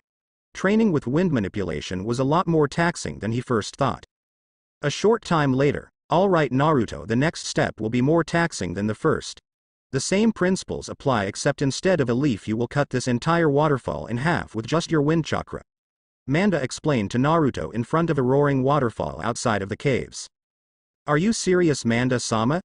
There is no way that's possible, Naruto said in disbelief.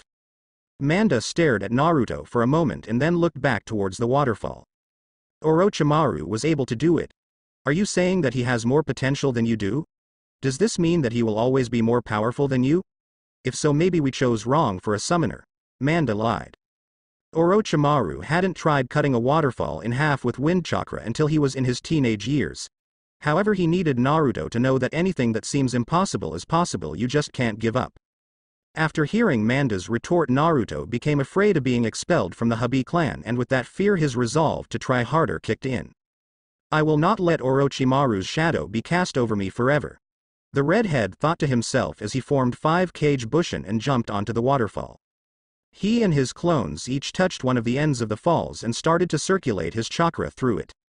As his chakra reached through the water, he and his clones started to apply wind chakra to it slowly at first and then in a surge. His chakra started to cut at the water slowly and then with a major effort the water being parting on both ends of the waterfall. Truly he is a genius. I feel bad for lying, but I need him to know that he must never give up no matter how impossible the task. Manda thought in awe as Naruto on his very first try was actually cutting the waterfall in half. After 6 more hours of relentlessly cutting the waterfall, Naruto fell down exhausted. He would have to eat a lot to get his energy back. Naruto, I must congratulate you on a job well done, and I also must apologize for my harsh words earlier. I did not mean them and they were not true. Orochimaru did not master this part of his training until he was 15. You truly are a genius of both talent and hard work, the colossal snake said. Naruto was too tired and at a loss for words and only replied with an almost whispered thanks. I will give you a few days to get your strength back and we shall move on to the next step of truly mastering the wind element, Manda said, picking up the young Hobby summoner onto his back and taking him back into the caves for the night. A few days later, Naruto could be found sitting in the clearing with Manda once again assuming his teaching pose. Now Naruto, the next step to mastering the futon element is to firstly identify which of the 2 types of futon you are going to use. An example would be a futon technique that is either a cutting blade or a pressurized bomb of wind. Now from your training you know how to add cutting power to a technique. It's time to teach you to add pressure and high density to a wind technique. Remember, just because I am teaching you the next step does not mean to stop practicing the basics. So I want you to have formed a set of wind blades ready to be battle tested within 6 months, Manda explained to his student. Naruto absorbed all of the information and already knew what he wanted to do for making his wind blades. Now to gain high pressure and density for a wind technique you have to hold the jutsu for an extended period of time, which in the shinobi world can equal death, so you must learn how to create high density within seconds, and then you have to allow the external wind around you to have less pressure than what you are aiming for. One such futon technique is the futon Atsugai that we will be teaching you in the future after you have mastered the basics. With the technique you can wipe out an entire army by yourself, Manda said as he watched Naruto shift slightly. The thought of finally mastering his futon and being able to make the Hobby clan proud were his main thoughts. I am getting closer to being the shinobi that the snakes can be proud of, Naruto thought. Now Naruto, I want you to form 300 clones and have them each working on their breathing exercises for learning futon. Breath in and hold that breath while having your chakra spinning it in one direction and slowly add more wind chakra to it. After you do that, compress the chakra to as small as you can. When the chakra begins to whistle, you will have mastered this exercise. Manda explained to the Uzumaki. Hi Manda-sama. I will do as you have explained. With that, Naruto made 300 clones with almost no smoke involved, showing his growing mastery of the technique. Each clone as well as the original sat in meditative positions and started the breathing exercise. It would be another hour before the redhead would get the exercise perfect. The clones started to disperse in groups of 10 at 5-minute intervals to allow Naruto to efficiently assimilate all of their combined knowledge.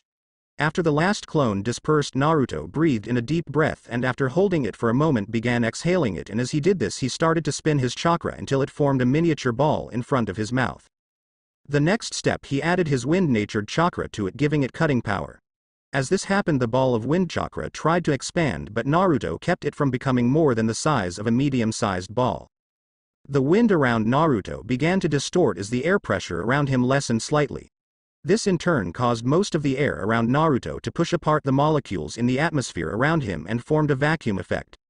When this happened, the sphere of wind in front of Naruto started to give off a slight whine as the vacuum around him increased, causing the sphere to grow in size a bit more.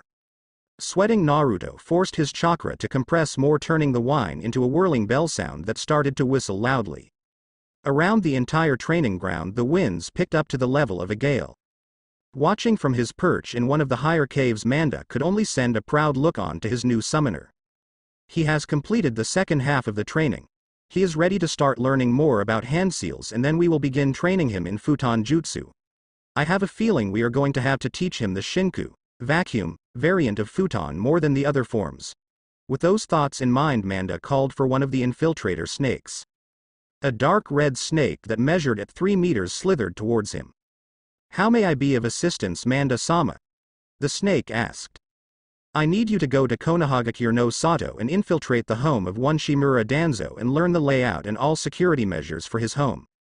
Locate all the scrolls relating to the Shimura Ikuzoku's futon jutsu and if possible their Baku summoning contract. Don't take anything, just bring me back this information and any other information you feel will be important for me to know. I think a test will soon be in order to test young Naruto's stealth and infiltration abilities. The colossal serpent replied as he watched Naruto continue with the exercise until he was able to get it done in a short amount of time. Hi Manda-sama, it shall be done.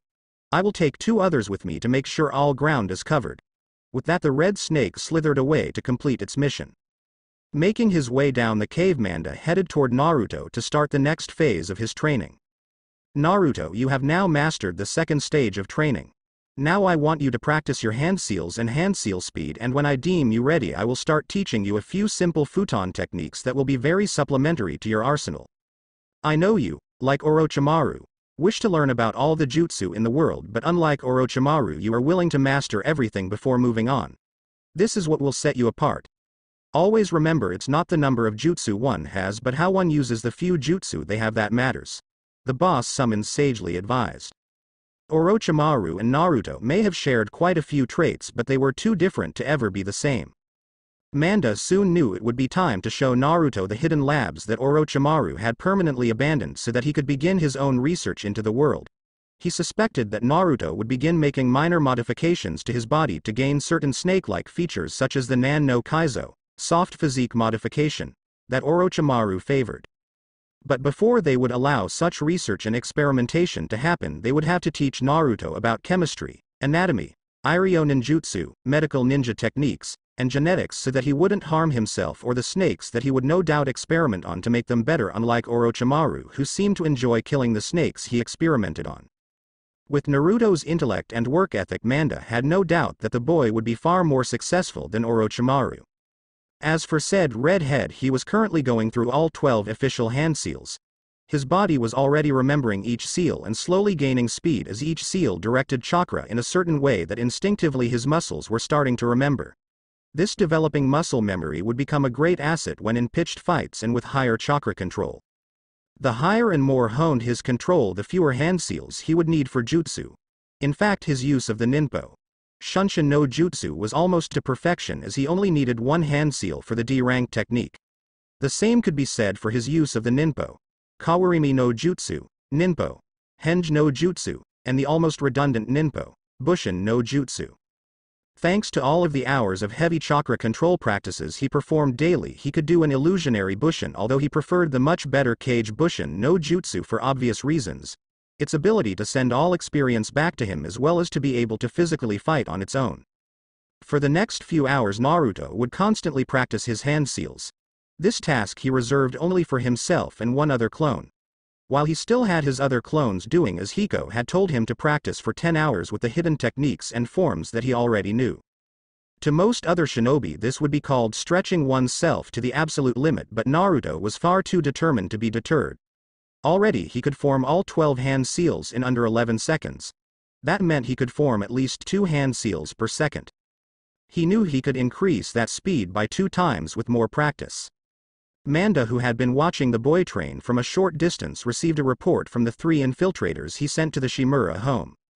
Manda-sama, here is a map we were able to draw out of the entire home, and all of the scrolls you wanted to know about appear to be in a slight underground cache. Apparently Danzo-san is still leading the NE unit and would have kept all precious information in that base, except that recently he has been having some trouble from the Sandiami and in an effort to keep his secrets safe has instead hidden them just under his home. He also appears to have a scroll from none other than Senju Hashirama about the Mokaton, wood release, that he used to train a NE code named Kino. He also seems to possess a scroll on Juinjutsu, curse seal techniques, that is from the Uzumaki clan. All are kept in a safe in a much larger scroll also containing the Baku summoning contract. All details on NE patrols for the home are also included on the scroll. Manda-sama, the Red Snake, reported. It had been a very simple task for a predator such as himself and his clansmen to sneak into the Shimura home and gather the information that they needed. For further insurance, a snake had been left behind to survey any changes that may happen. Good. I want you to start teaching Naruto the better points of infiltration and stealth. In a month's time I will have Naruto go and gain all of those scrolls to train him in futon techniques and Juinjutsu. Everything else can be used for some other purpose until the time is right. With that said, Manda slithered forward to teach Naruto his first futon technique. Naruto, that is enough practice for now. It's time for me to teach you a very versatile C-rank futon technique. It's called the futon Daitopa, wind release, great breakthrough, and can be used by a master to destroy a forest. Now the hand seals are Tora, tiger, Ushi, ox, Inu, dog, Yu, rabbit, and Mi, snake. A true master of this jutsu will only need the Inu and Mi hand seals to perform this technique and destroy a forest of large trees. Just use both training exercises I taught you when performing the hand seals and imagine the wind around you pushing outward. Manda instructed the Uzumaki. Following the instructions and using the techniques he learned earlier, Naruto created a gale of sharpened wind that blew the grass in the area around him away and carved into the ground, forming deep gouges. While not yet at the level of a master, the technique was extremely potent in Naruto's hands. He could see the potential of this technique to also increase the speed of his shurikenjutsu.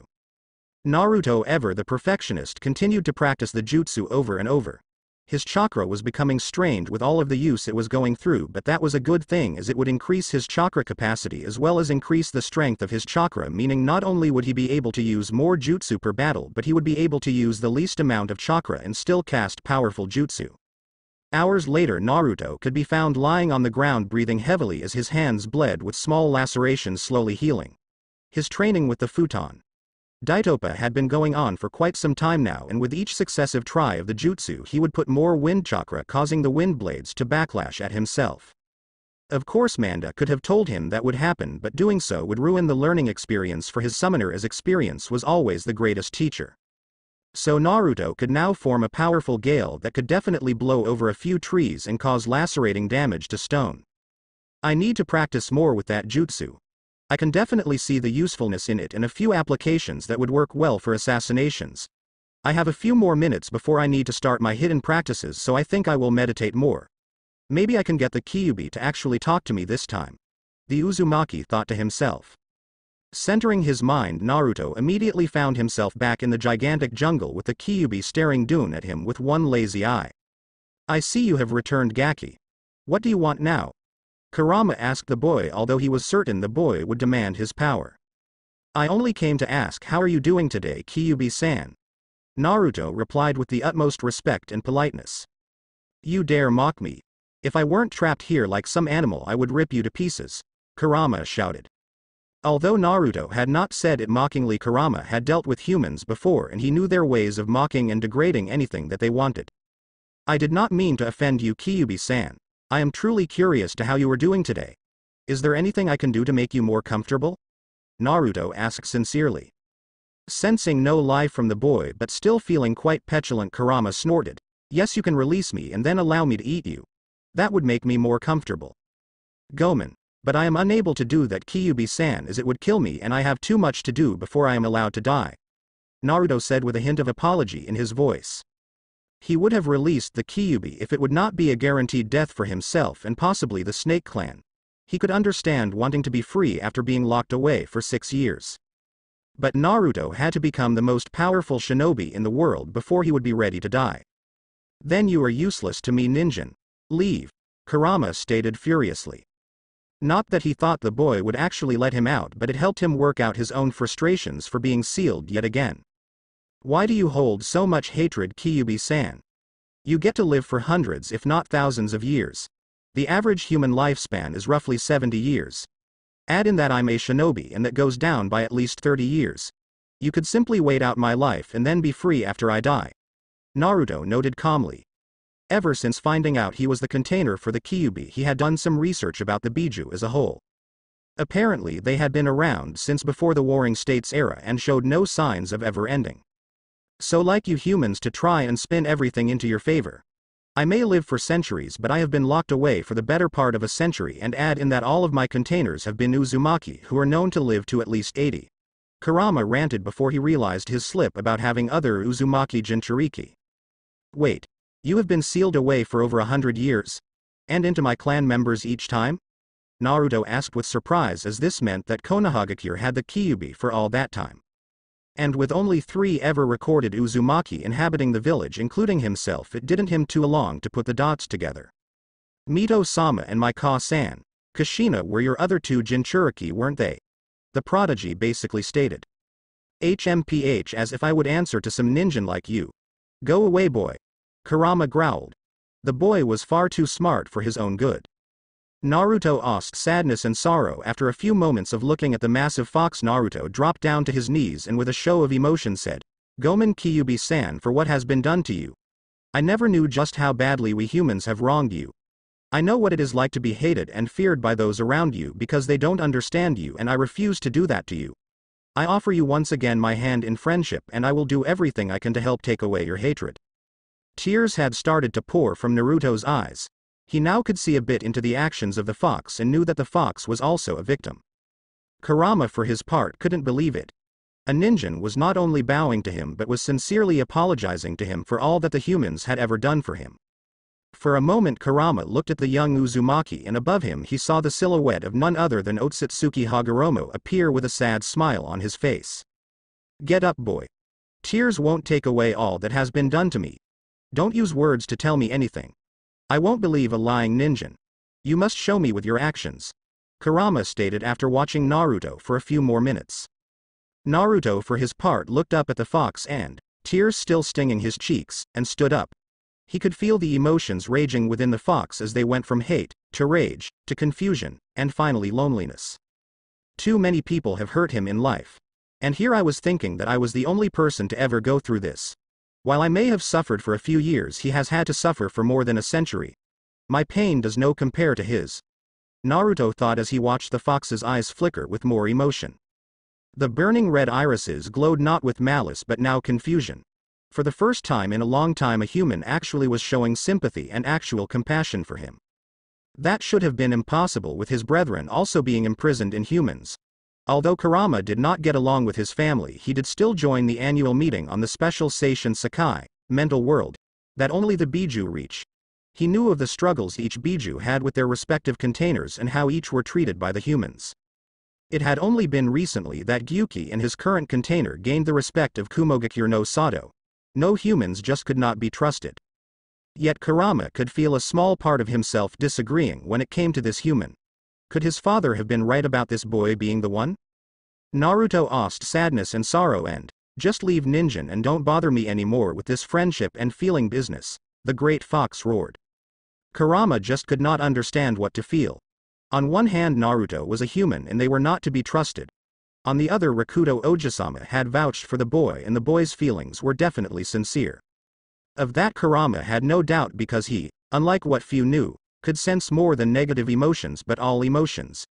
Each of the Biju had been given their own special abilities and Kurama had received the most versatile and powerful of abilities.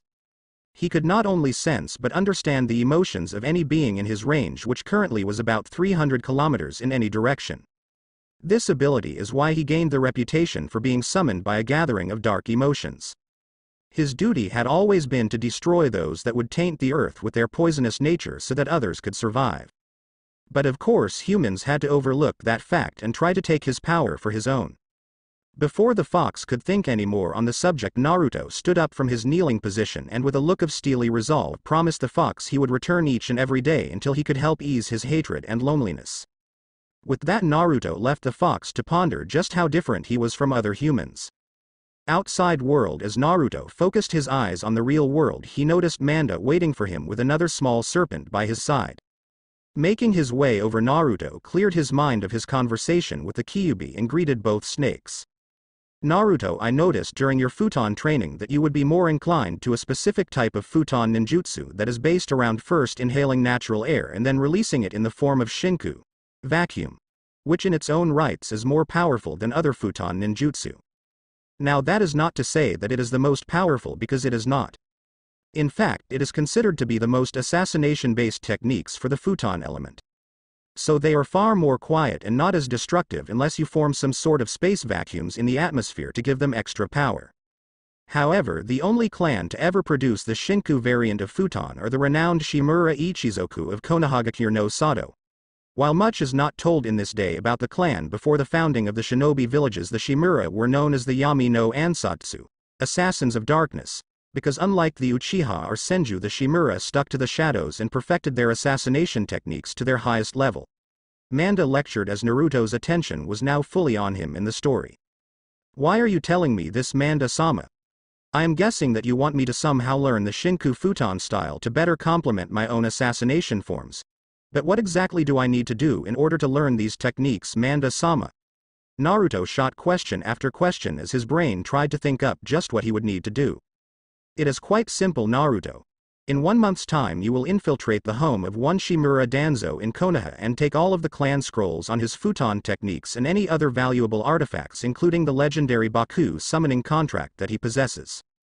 For the rest of this month, on top of your other training, you will train with the Hubby Stealth Division until you can easily get into any place and be gone long before they can find you.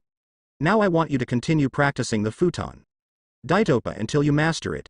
If you impress me, I will teach you the futon Atsugai this month, the Great Snake answered. Naruto had no real chance to respond to what Manda told him before he was being led away to the Stealth Division for his first lesson in infiltration and espionage.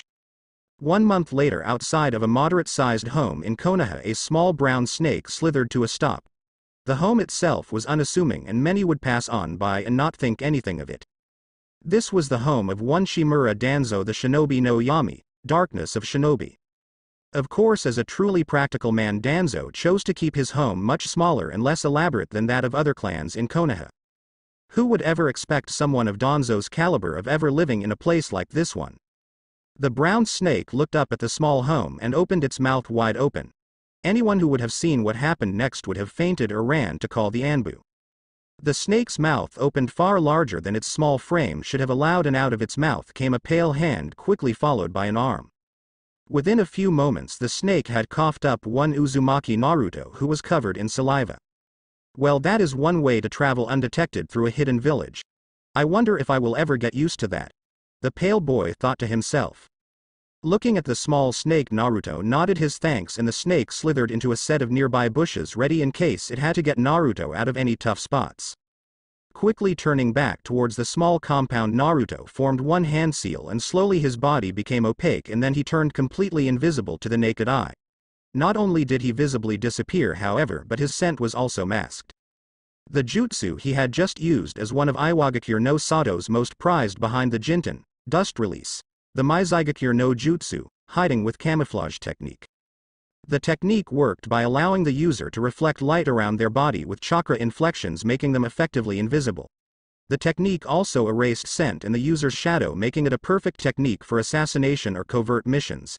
However, the usefulness of the technique could be completely negated by a dojutsu of a high caliber. Another useful side effect of the Maizygakure no Jutsu was that in the hands of a consummate master one could erase their chakra presence, making them truly invisible. Only one known user in history had that ability, and it was the Nidaime Tsuchikage Myu. The Snake Clan, of course under the direction of Orochimaru, had liberated a highly sought-after scroll from Iwagakure that detailed the technique's use, creation, and purposes. Of course the Snakes archived the entire scroll before giving it to Orochimaru and made it mandatory to learn and master the technique for infiltration and stealth training. The past month had been more than a little hellish for Naruto. On top of his kenjutsu training and futon training, he had to practice his walking and how much weight he put into each step so that he could be as silent as possible. Not only for the use of the Maizygakure but in general. He also had to learn how to inflect his chakra at certain variations to even perform his current technique. One could not let it be said that the snakes would have an untrained summoner.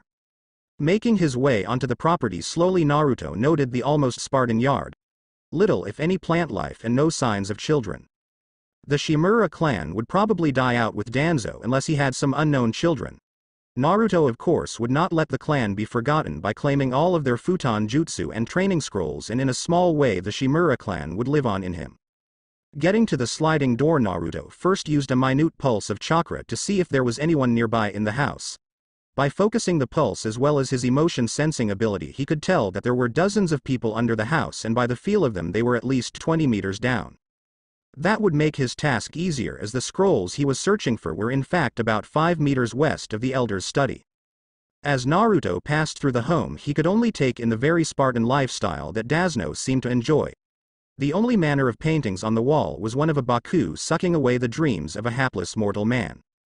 How fitting that Shimura-san would have a picture of his personal summons taking away the dreams of another when his own dream of being Hokage was taken from him. Naruto thought as he moved silently down the hall. It was a well-known secret that Shimura Danzo wanted to be Hokage, and to some of the higher shinobi in the village they knew he would do anything to become Hokage. It was quite amazing how a hidden village as vaunted as Konohagakure could have shinobi with loose tongues once just a little alcohol was in their system. And with the dozens of small snakes hidden around the village that acted as spies for Naruto, there weren't many secrets he didn't know, or at the least couldn't find out. Coming to a hidden cache, Naruto felt for a small depression on the wall that marked where the valuable scrolls were hidden. A moment of waiting and a Fuin script formed on the wall with a small swirl pattern in the middle. So Danzo-san really did steal the Fuinjutsu of my clan. Too bad for him, this seal is only on the novice level and any Uzumaki novice could release this seal. Naruto thought as he formed the Ramhan seal, while two of his fingers started to glow a dark blue with chakra, and after touching the seal and going around it in a counterclockwise circle, the seal disappeared. As the seal melted away, a small circular hole appeared in the wall, and in the hole were dozens of scrolls. Lifting up one of the larger scrolls, Naruto found that it was the Baku summoning contract. In it were the names of at least a dozen Shimura clan members. The next scroll Naruto picked up was a detailed scroll written about the Mokuton wood release, Kekkei Genkei, by Senju Hashirama himself. How could Danzo-san get his hands on a scroll this valuable? There are dozens of techniques here that made Hashirama so feared as the shinobi no kami. No, the better question is, why does he have such a scroll? The only reason would be if he somehow possessed the ability himself or someone else in his acquaintance did. Either way, I think I should liberate these scrolls and place them in the snake archives back in Ryuchido.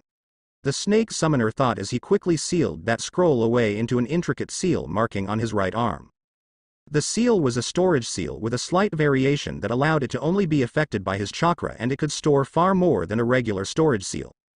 After placing all of the scrolls away, Naruto resealed the hidden cache.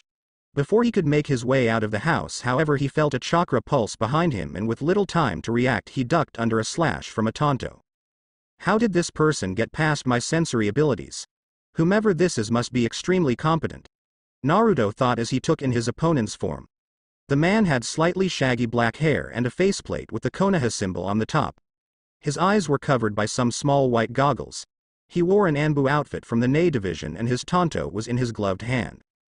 I do not know who you are, but you shall be detained for Danzo-sama, the mystery man droned. This man was none other than Aburame Torun.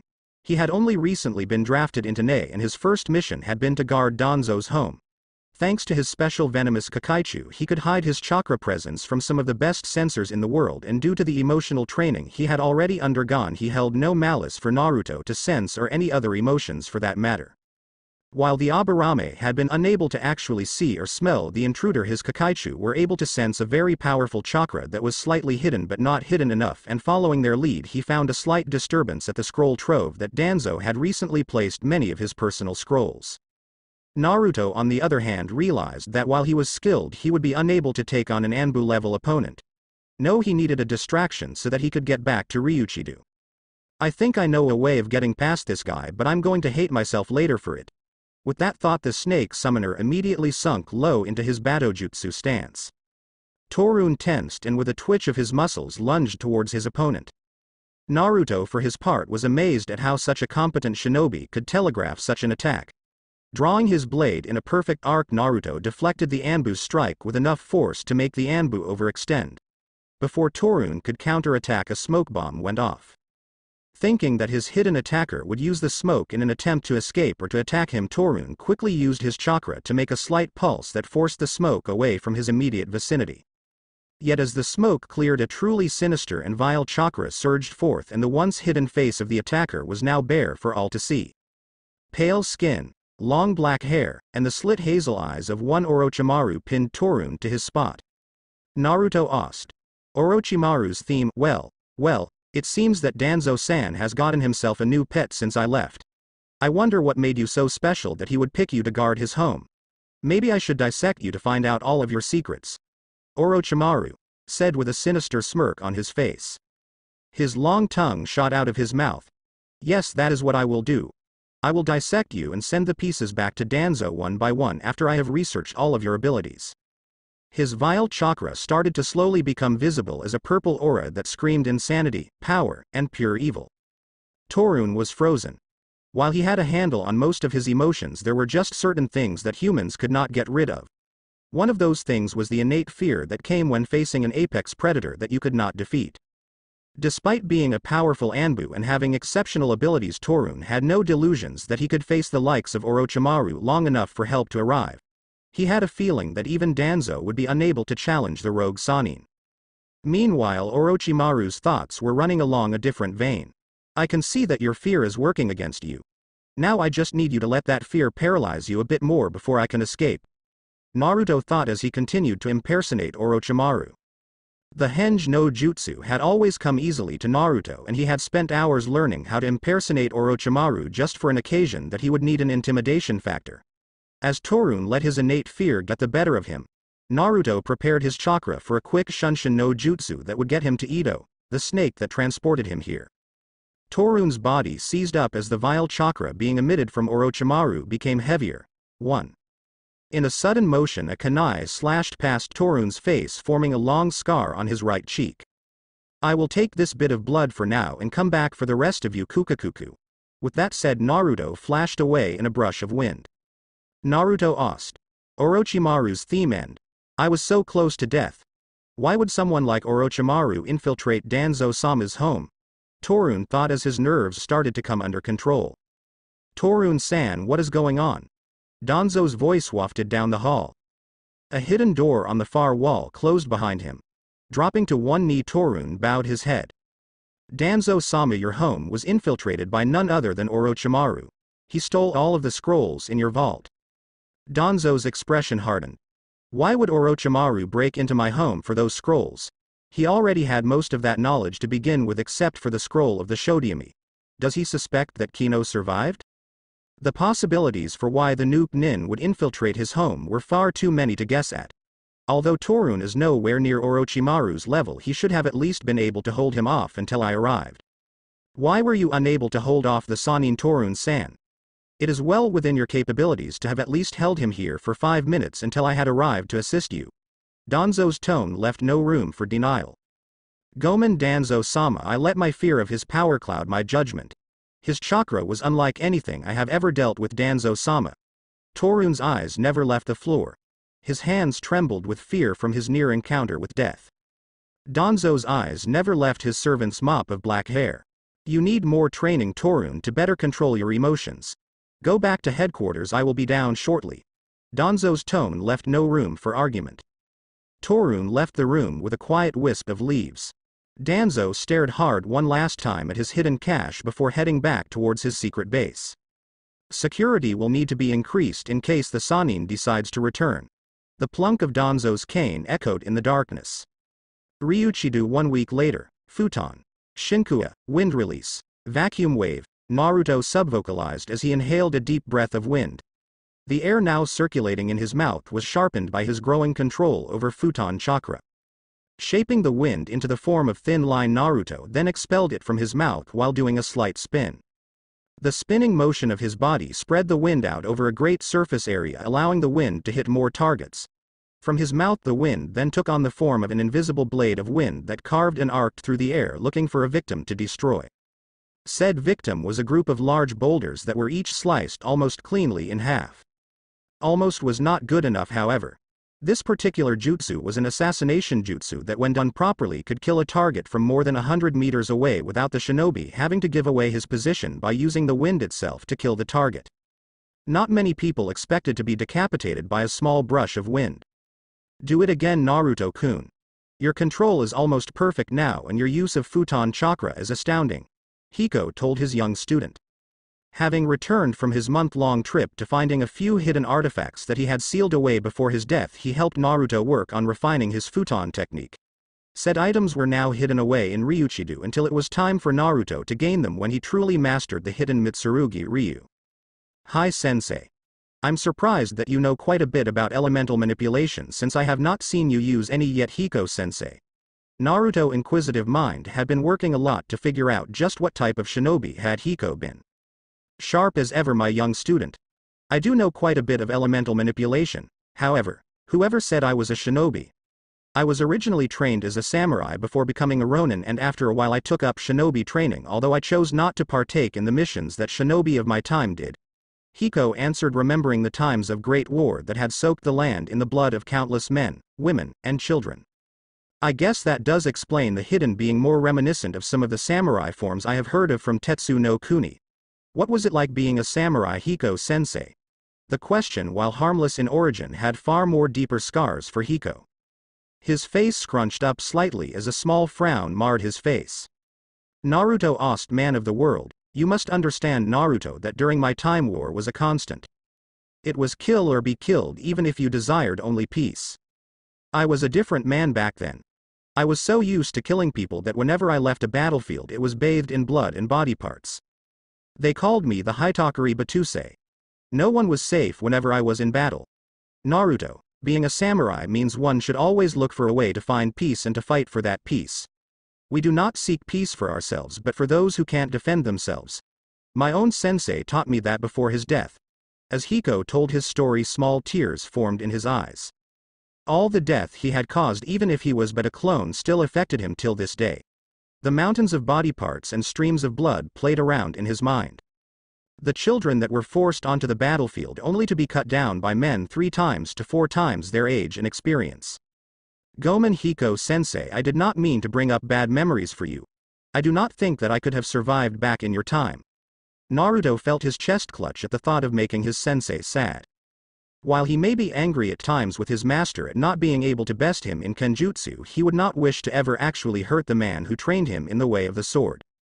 Other than the snakes and Hinata, no one else other than Hiko had ever shown any concern for his well-being or his training.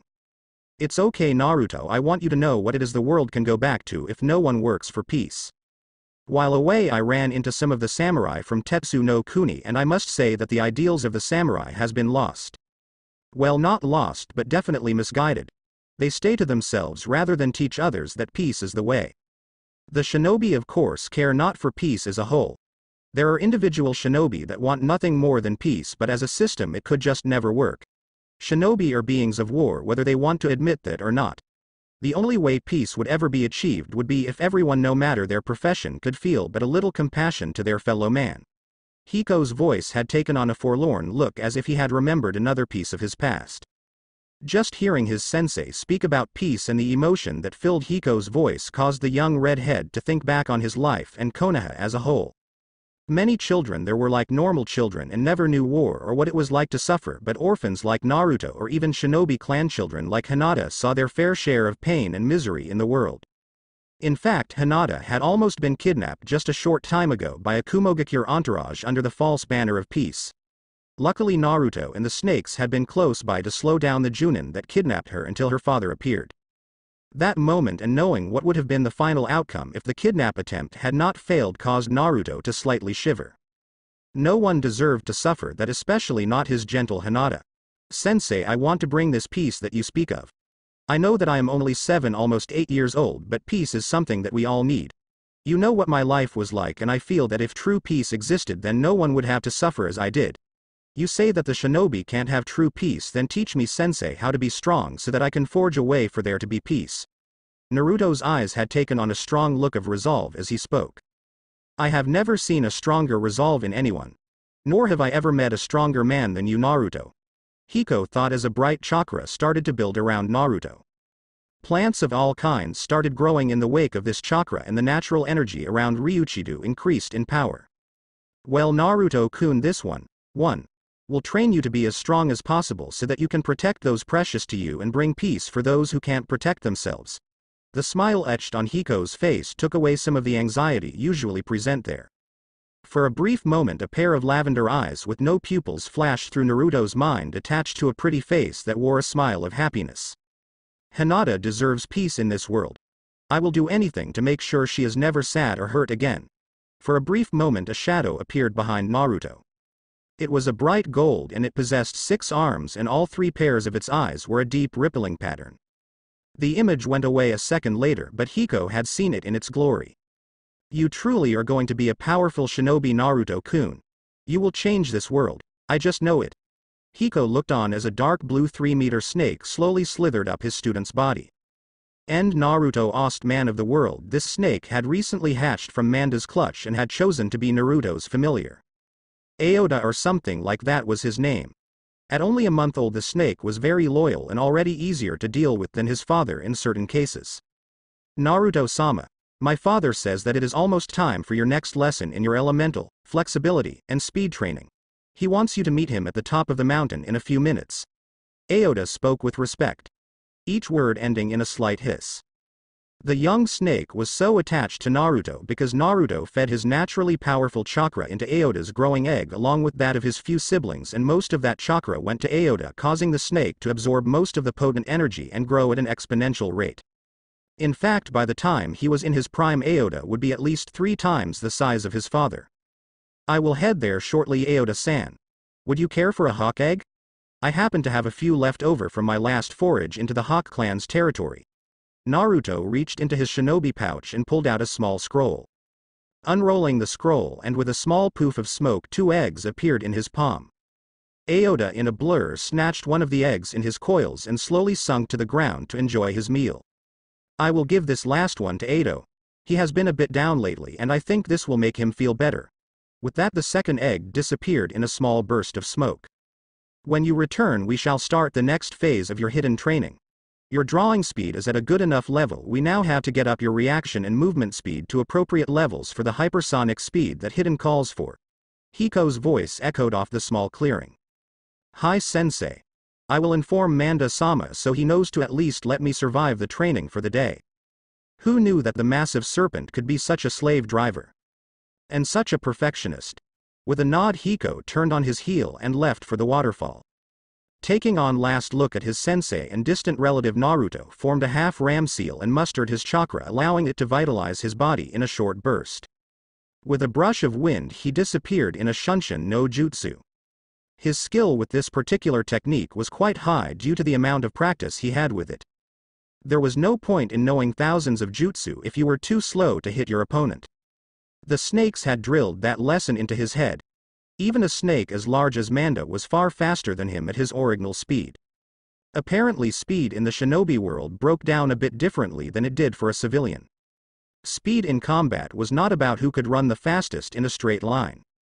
Speed was measured by how fast one could react to a physical situation, how fast one could move from one space to another with obstacles blocking their path, and how quickly one could form hand seals for any particular jutsu. What made the likes of the Yondaime Hokage and Sandaime and Yondaime Raikages was that their fighting styles relied on little to no hand seals, and in the case of the latter two, a powerful supplementary Raiten jutsu that pushed their neural synapses to the limit, increasing their reaction time by a factor of 100. That, in combination with the Shunshin no Jutsu, which was a jutsu that vitalized the body with chakra before allowing one to cross a specific distance based on the amount of chakra they used, allowed the two Raikage to be faster than most of their competition.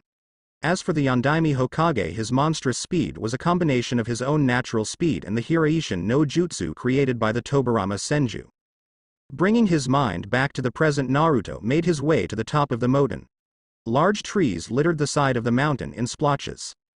Looking at the ground, Naruto noted that there were no slither marks from the large snake.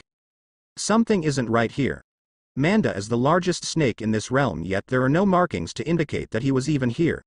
Naruto's mind took in every minute detail of the mountain. Taking small steps so as to not disturb the area, Naruto felt a build-up of chakra. Normally a build-up would mean someone was either preparing to cast a jutsu or they were hiding their chakra signature for an ambush attack. However, the chakra he felt was quite small, and unless the being who was building up that chakra had extremely precise chakra control, then they were not performing a jutsu. Naruto asked emergence of talent. Before Naruto could think any more on the strangeness of his situation, his senses went off, allowing him to dodge a strike aimed at his head. Behind him, a shinobi dressed completely in black with a purple trimming outlining the pants wielded a katana. How could this shinobi get to Ryuchido? That was all Naruto could think about as he set his body into the opening Batojutsu stance of Hiten Mitsurugi. His opponent blurred towards him at a blinding speed with no banter. Without hesitation, Naruto drew his blade with unmatched speed and countered the slash aimed at his midsection with nary a flick of his wrist. The two shinobi continued going back and forth, with Naruto using his greater speed to off-balance his opponent. Displacing in a shift of wind, Naruto appeared behind his opponent and aimed to decapitate him in a single blow, but the man shifted his feet and pivoted on the ball of his feet, allowing him to use his weight to counter Naruto's strike, causing the young shinobi to fall slightly forward and loosen his hold on his katana. The assassin quickly capitalized on his advantage by kicking Naruto in the chest and knocking his blade from his hand. Falling back, Naruto slipped into a taijutsu stance. His legs were spread evenly apart with his weight balanced perfectly on each foot. His arms were held aloft with a bend in both arms, allowing for maneuverability. The assassin rushed forward again and started slashing with precise strikes aimed for vital areas. Naruto slipped around the blade with each swing swaying from one side to the next, allowing his muscles to relax and slip into the heavily practiced motions of Tai Chi. Naruto caught the shinobi's hand and, using the force of his own body, knocked the assassin back, using his weight to shift the shinobi back. Once the assailant fell back, Naruto blurred around the man, leaving behind a blurry image that faded in and out of existence. With a slight shift of his hand, a shuriken fell into his fingers. Throwing it, Naruto weaved through 3 hand seals in a split second, causing the single shuriken to multiply into 1,000 in an instant. With another shift of his hands, a blast of futon chakra caused the thousands of shuriken to intensify in speed. His constant use of the Shunshin no Jutsu increased the surface area of the shuriken technique, forming an almost impenetrable wall of deadly spinning blades. His opponent, unable to dodge the thousands of blades, formed a small barrier of earth using the Doden Doryuheki. The thousands of shuriken embedded almost 50 centimeters into the half-meter thick wall, causing it to crumble the moment the shuriken had stopped. Before the assassin could get his bearings back, Naruto was upon him, and with a single stroke of his reacquired katana he cut the head from his opponent's body. Yet even as he started to breathe slightly easier, the body broke down into a brown goop. Naruto asked emergence of talent, and this is Earth. A Doden Kage Bushin no Jutsu. Before Naruto could fully get his guard back up, a kunai knife was held at his throat. You have failed this test, Uzumaki Naruto. The man's voice was little more than a rasp. Before Naruto could reply, he felt a wave of chakra wash through the entire clearing, and the man behind him wafted away into a breeze. A massive shadow fell over Naruto, signaling the presence of Manda. Naruto, you failed your first challenge against the most subtle of all shinobi techniques, genjutsu. You have been in a genjutsu since you first stepped up this mountain. The colossal snake boomed down at his apprentice. Naruto contemplated all of the details that he noted were off since he had come up the mountain. The lack of snake tracks, the small almost imperceptible inflections of chakra that had bothered him, and finally the lack of scent from Manda. I have failed you, Manda-sama. I noticed a few things off, but I paid them no heed and was stuck in the heat of the moment of the fight. I must train harder to truly learn what it is to be a competent shinobi, Naruto said as he looked up towards the colossal serpent. For a moment Manda said nothing while his tongue flicked in and out, tasting the air around him. Do you know when you truly failed this test, Naruto? The great snake questioned. He could tell by the inquisitive look on his apprentice's face that the boy had an idea of when it all really started. Taking a moment to look back over every event of the past half hour, Naruto thought back to his training with Hiko on Futon Chakra and Aota delivering the mess. With a slight widening of his eyes, Naruto replayed his entire conversation with Aota over in his head. I failed the moment that I listened to Aota about the specific type of training you wanted me to do today, Manda-sama. I knew he would know. It really is scary just how intelligent this boy is sometimes. Manda thought to himself while staring at the Hobby summoner in training. You were correct, Naruto. Most shinobi think that true illusions are formed with chakra, but this is a lie. A true illusion is one that is fostered by misinformation. If your opponent expects you to be an idiot when you are a genius, he has already fallen into the greatest illusion you could ever cast. Remember that, Naruto, the greatest illusions one can cast are those created by false information. The great serpent spoke and Naruto could see his point. In fact, Naruto himself was in the process of creating such an illusion for the entirety of Konoha to believe. His clone was constantly failing at simple instructions at the academy and was only helped along by the almost blatant neglect of the instructors. His grades were at the bottom of the class consecutively, and many saw him as the worst shinobi prospect to ever enter the academy. Only Hinata knew different. So Manda-sama, I take it since you started me on the subject of genjutsu that will be our focus for this lesson? Naruto queried, ready to learn everything he could about the subtle art. You are correct, Naruto. I will teach you how to recognize the signs of genjutsu, and if you progress at a good rate I will teach you a lower-ranked genjutsu. With that, the pair spent the rest of the day going over the finer points of genjutsu. A few hours later, Naruto was panting from exertion with sweat pouring from his brow heavily. Edo was currently wrapped around his shoulders. Naruto-sama, your things are ready for you to return to Konoha tonight. I shall use the Gyaku Kachiyose no Jutsu when you are ready to return, the white snake said as Naruto sealed away his training backpack.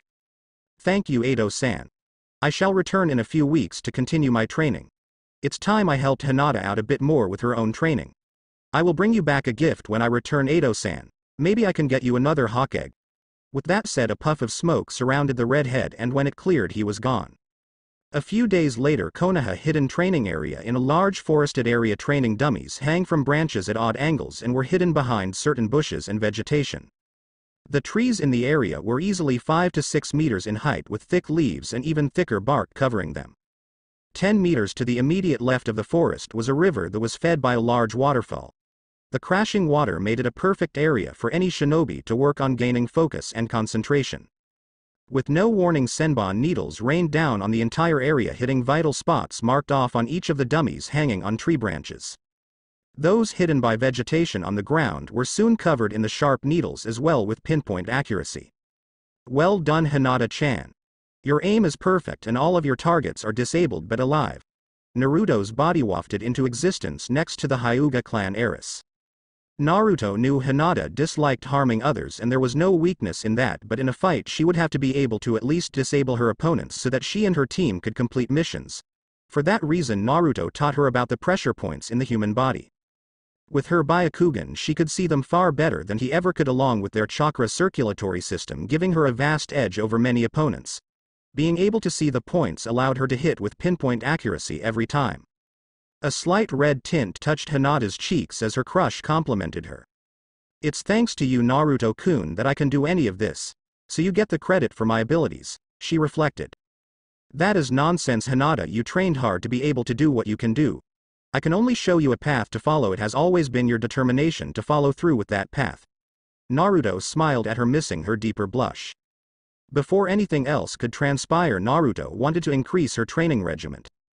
Hinata-chan, while I was away I learned how to do a new fuinjutsu that when done properly regulates the amount of chakra a person has access to and causes that chakra to act as extra weight for that person to carry around, going by a factor of 10 for each level the seal is on. So at the most basic level it would increase the weight around you 10 times, which when trained with properly will not only aid your strength but also your speed immensely. I already have the seal on myself and just want to ask you for your permission to use the seal on you. Naruto bowed his head as he asked. When he looked back up, Hinata saw a seal formula wrapping itself around his head and all over his body. It formed a wavy pattern with a spiral seal located on his head and one on his chest. With her Byakugan she could see that his immense chakra was only at about 15% of his normal maximum. Naruto wanted Hinata to have every advantage that she could when they became shinobi so that she could live for a long time. Hinata in the meantime had to think about the offer. On one hand she would be restricted in the amount of chakra she could use at any given time, and she, unlike Naruto, did not have a massive amount of chakra. It always boggled her mind that Naruto had more chakra than anyone she had ever met in the village, and that included the likes of the Sandaime Hokage. Thinking over the situation for a few more minutes she agreed to getting the seal. Well, Hinata-chan, before I can give you the seal I'm going to need you to sort of strip. The blush that stained Naruto's cheeks was eclipsed only by Hinata's blush. Deciding to go into more details so she wouldn't think him a pervert, Naruto explained that the seal had to be applied to her bare skin right above her heart. So with little preamble she took off her kimono top, revealing her pale skin. Naruto for a moment could only stare at her and think of just how beautiful she would one day be. Coming back to the present, Naruto wove through 4 hand seals and placed them on the ground near Hinata. Fuinjutsu script spread out from his hands, making a wave-like pattern around the young Hyuga before the wrapped onto her body in flowing lines. Naruto placed his right hand that was glowing with golden chakra over her heart, and in fine Fuinjutsu script a spiral pattern appeared on her skin surrounded by the script. The markings continued on their way over her entire body, slowly blocking her chakra and controlling the output of her chakra. After 10 minutes Hinata slowly stood and wobbled to her feet. The seal was more difficult to get used to than she first thought. Already she could feel the weight of her own chakra pressing down on her, causing her some discomfort but not enough to stop her. The Fuin markings disappeared into her skin as if was never there, with the exception of a tiny spiral marking above her navel. Well, Hinata-chan, now that you have the seal I'm going to help you learn something new. The Hyuga clan specializes in taijutsu, so I thought that to help complement that specialization I would teach you kenjutsu and some ninjutsu that will help you overcome the weakness to long-range opponents that most Hyuga shinobi have. Naruto said as he slightly waved his arm over a small tattoo on his upper right arm. In a small poof of smoke a kodachi appeared. Naruto-kun, I don't think I can use a sword. I really don't want to hurt anyone. Hinata knew that she was always more on the meek side and only wanted to protect her family. Hinata-chan, I only want to help you be able to protect yourself better. I will only be teaching you the basics, and with a kodachi you can aim more precise strikes that will only hinder or incapacitate an opponent rather than kill. I will also teach you a little bit of batojutsu, but not my personal kenjutsu, too. Naruto watched Hinata's face flicker through multiple emotions. There was a definite happiness as her pale lavender eyes lit up for a brief moment, and then she looked at the blade in Naruto's hand. The blade itself was roughly 60 centimeters and made with a very durable chakra metal. The blade itself was quite thin, which would allow the user to hit small vital spots on a target, which would allow them to control how much damage they did to an opponent. Grasping the blade, Hinata could feel how well balanced it was. It fit perfectly into her smaller hands with a few centimeters of added reach just in case an opponent was able to get into her guard. The blade was very sharp, as when she ran a small leaf above it the leaf instantly split in half. Bringing forth another kodachi, Naruto settled into an opening batojutsu stance. Now Hinata-chan, I'm going to show you the very basics so that you can get a feel for what I'm going to be teaching you. Naruto said as he bent his knees a bit more, putting more pressure on the balls of his feet. Hinata's Byakugan came to life as her pupils dilated and the veins around her eyes bulged. As soon as she got into a similar stance, Naruto was already in front of her with his kodachi near her collarbone. I could barely make out his speed. Is this really Naruto-kun? Hinata thought as Naruto slowly backed away from her. Concentrate, Hinata-chan. One day if you train hard enough you may just be as fast as me, but for now you have something that I don't have. Naruto said as he watched Hinata back up a step. Naruto asked, "Oh student and teacher, but you are far stronger than me, Naruto-kun. You are faster and smarter than I am." She fidgeted while looking down at the ground. Her confidence had never been the best in her family's attempt to make her into a stronger heiress of the clan. "No, Hinata-chan, you are not as strong as me or as smart as me," Naruto said, and Hinata slumped further down with tears ready to spill from her eyes. So even Naruto-kun doesn't believe in me, Hinata thought. "You are stronger and smarter than I could ever be, Hinata-chan," Naruto said with no hesitation. Hinata's head snapped up instantly, almost making Naruto think he had heard a slight crack in her neck. "But how?" Before she could even finish stuttering her question, Naruto had already begun to answer her. "Hinata-chan, you are stronger than me because you have the strength to defy your family and make your own way in the world without them holding you back in their old traditions. You are smarter than me because you always know when to ask for help, whereas I, through my own pride, would not readily ask for help. Hinata-chan, you are a far greater person than I can ever be, and let no one tell you otherwise," Naruto told her sincerely. She could see in his eyes that he had meant every word he had said. For the next few minutes all she could do was think over everything he had said, and while she could see some of his points, she knew she could not truly be stronger than him. "Thank you, Naruto-kun, for your words. Your faith in me makes me want to be stronger than I am," Hinata replied with a slight blush. Naruto asked, "Oh student and teacher," and with that both children got into the Batojutsu opening stance and started the training session. For hours Naruto would demonstrate the exact movement needed for maximum drawing speed as he had once been shown, and then he would show her how to apply that to a smaller blade. The Kodachi was perfect for Hinata as its shorter size allowed her to wield the weapon with greater control than if she had started with a larger sword. As they really started sparring, Hinata began adding elements of the Gyuken form into her movements. Her feet were perfectly set apart and balanced, granting her more drawing power, and each time she would draw the blade she would add just a small spin and gave her more momentum. Her momentum for a brief moment surprised Naruto and caused him to loosen his hold on his Kodachi, and with another precise swing of her blade he was disarmed and had the smallest of cuts on his hand. Looking at the cut, Naruto could only smile in pride as Hinata managed to not only disarm him but cause him a small injury.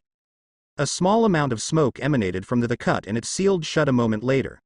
Naruto had been practicing Kenjutsu for nearly 2 years now, and while nowhere near a master of hidden mist Tsurugi, he was at the very least competent. To be able to disarm him and then injure him meant that Hinata herself had immense skill. He would admit that although she had disarmed him and injured him, he would still be counted as the more skilled in technique. After all, she had caught him off guard with her flexibility and ingenuity by combining the Kodachi with her Gyuken-like rotation that allowed a normal Hyuga to turn their defense into a powerful offense. "Well, Hinata, you certainly are better at this than me when I first started learning Kenjutsu. I can already see that you well develop your own style. Just keep up your training, Hinata-chan, and no one will ever be able to stop you." The smile that split Naruto's face could have lit up the entire sky, and for Hinata it lit up much more. "Thank you again, Naruto-kun. Would you still like me to teach you the Bwaguazhang technique? That was all I really used." Hinata's lightly pink-tinged cheeks also broke into a smile. "Of course, Hinata-chan.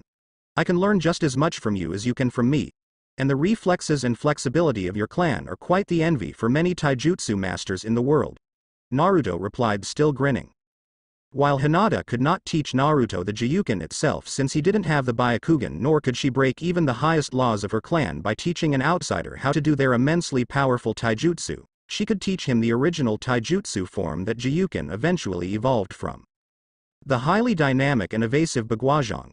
Not many members of the clan even knew about the origins of the Gyuken, but the main branch held many ancient scrolls in their library about thousands of fighting forms from when they had still been a wandering clan. Putting her thoughts on hold, she stepped into the opening Bwaguazhang stance that was basically the opening stance for the Gyuken. Naruto quickly followed her example and set his arms apart while bending his legs and settling into the stance. Hinata slowly went through the motions for the first few stances of the technique, letting Naruto watch how each of her movements used the minimum amount of energy and maximized her attacks. Her body flowed from one move to the next with no effort as she used her own natural flexibility to expend less energy. Beside her, Naruto started working through the forms with her, and as she added her own flexibility to the mix, Naruto added the flexibility gained from training in Tai Chi and with the snakes. While his own flexibility was slightly lower than Hinata's, he was still able to progress through the forms. The forms started to become more dynamic and spent more energy as they both whirled around, staying in a tight circle that represented the 8 trigrams philosophy of the Jyuken. For the next hour, Hinata would constantly go through the same forms with Naruto until there were no mistakes in his footwork and that he wasted no energy in his movements. As for Naruto, he could start to feel just a small amount of fatigue affect him. If his chakra had been at 100%, he could easily go for another few hours with no complaint, but his own Uzumaki Hajutsu, Chakura no Fuin, was at a far higher level than Hinata's, so he was only working with a total of 10% of his total chakra capacity, while the other 90% was being held back and forcing extra tension on his musculature. The tension would have the effect of adding extra gravity to his body, when in reality it was only his own chakra working against him, and that would increase not only his speed exponentially but also his strength, stamina, and endurance. Another added effect of the seal was that his chakra reserves were being increased even more than normal, since his body had to compensate for the lack of a sufficient amount of chakra. Naruto slowly came to a stop and panted as sweat poured from his brow in heavy amounts. Hinata followed suit a moment later with a slight flush on her skin. "You did great on your first try, Naruto-kun. I think, despite what you said earlier, are a true prodigy." Naruto slightly looked over at her but could not think of a proper retort. "Well, Hinata-chan, I think we are done for today. Would you like to have dinner with me? Maybe ramen?" He smiled as Hinata looked at him. "Sure, Naruto-kun, let's get ramen," she returned his smile. The two went to the waterfall and washed the dirt and grime from the day's training away before putting on fresh clothes that they had bought for just that purpose. Once they were done, Naruto touched Hinata's shoulder before making a half ram seal and using the Shunshin no Jutsu to bring them further into the village. As soon as the two stepped into the crowds on the streets, Hinata could see the instant change in the adults. They openly glared at Naruto with a vitriol hatred. Looking to Naruto, she could only see a smile on his face. He masks his pain with a smile. Why would the villagers be this way towards him? Hinata thought. As for Naruto, he could sense each and every emotion that the villagers were projecting to him. Instead of showing just how much it affected him, he plastered on his smile. As they made their way through the village towards Ichiraku's ramen stand, they did not realize that they were being watched. Hokage Tower, same time, sitting at his desk, Sarutobi Hiruzen, the Sandaime Hokage, watched the young Kyuubi Jinchuriki through his crystal ball. "I wish that more people could be like young Hinata and see Naruto as more than a monster. He is the greatest hero that Konoha has ever had," Sarutobi thought to himself as he watched the two young children enjoy a nice meal of ramen. The two children laughed with old man Ichiraku and Ayame. Yet as they did so, Sarutobi could see that the two children were on guard and ready to react at a moment's notice to an attack. It was in the simple ways that either of the two would briefly glance around or stop for seconds to assess each movement that those around them made. Sarutobi had noted that there was a change in both children. No ordinary children would be able to be as still or as composed as both of these children were. Even for children with shinobi training, these two were different. Granted, Naruto couldn't have that formal training as he had no clan to guide him, and even though Hiashi was grateful to the boy, there was no way that he would train Naruto in his clan's techniques. Inu-san report. "How are the border patrols going?" Sarutobi said to no one as the room looked empty save himself. In an instant a form materialized 2 meters in front of his desk. The figure wore the required armor for an Anbu with a dog-shaped mask.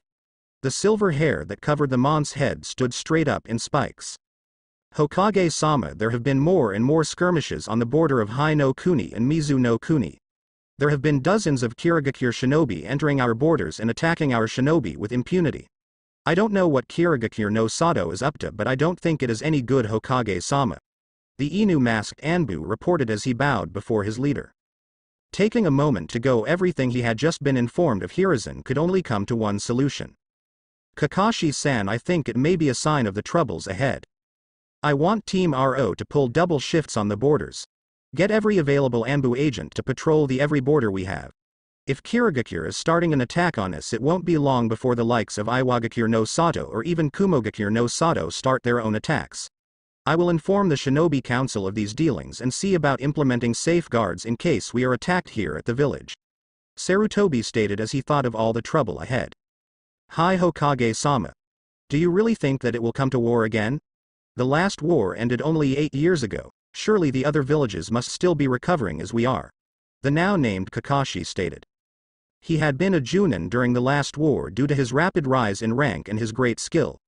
Even before he had been given the Sharingan, he had been touted as a genius, and when one looked at his record they would have to agree. I can't say Kakashi-san, but we must be ready for the worst. We don't have as many allies as we used to, with the Uzumaki clan now scattered to the winds, and Sanagakure no Sato is still an uneasy alliance. I will make sure that all our shinobi are prepared for the trials ahead and see if there is some way to mitigate the chances of a war, but knowing certain elements in the village, things will only escalate. Sarutobi sighed, feeling his age catching up to him. Nodding his head, Kakashi blurred away in a swirl of leaves to update his squad on their new mission parameters. I really hope that it won't come to war. These children need time to actually be children. Sarutobi thought as he looked into his crystal ball again to see Hinata and Naruto laughing about something. Hidden location Konohagakure no Sato. A week later, deep underground below the outskirts of Konoha, only 500 meters from where the Uzumaki clan temple used to be, a laboratory had been set up. In glass jars lining the wall were body parts. Some were human, but others included a preserved falcon body as well as an old shed white snakeskin. Walking in, Naruto carried the body of a bandit that had tried to rob him. The man was unconscious as Naruto laid him upon a table.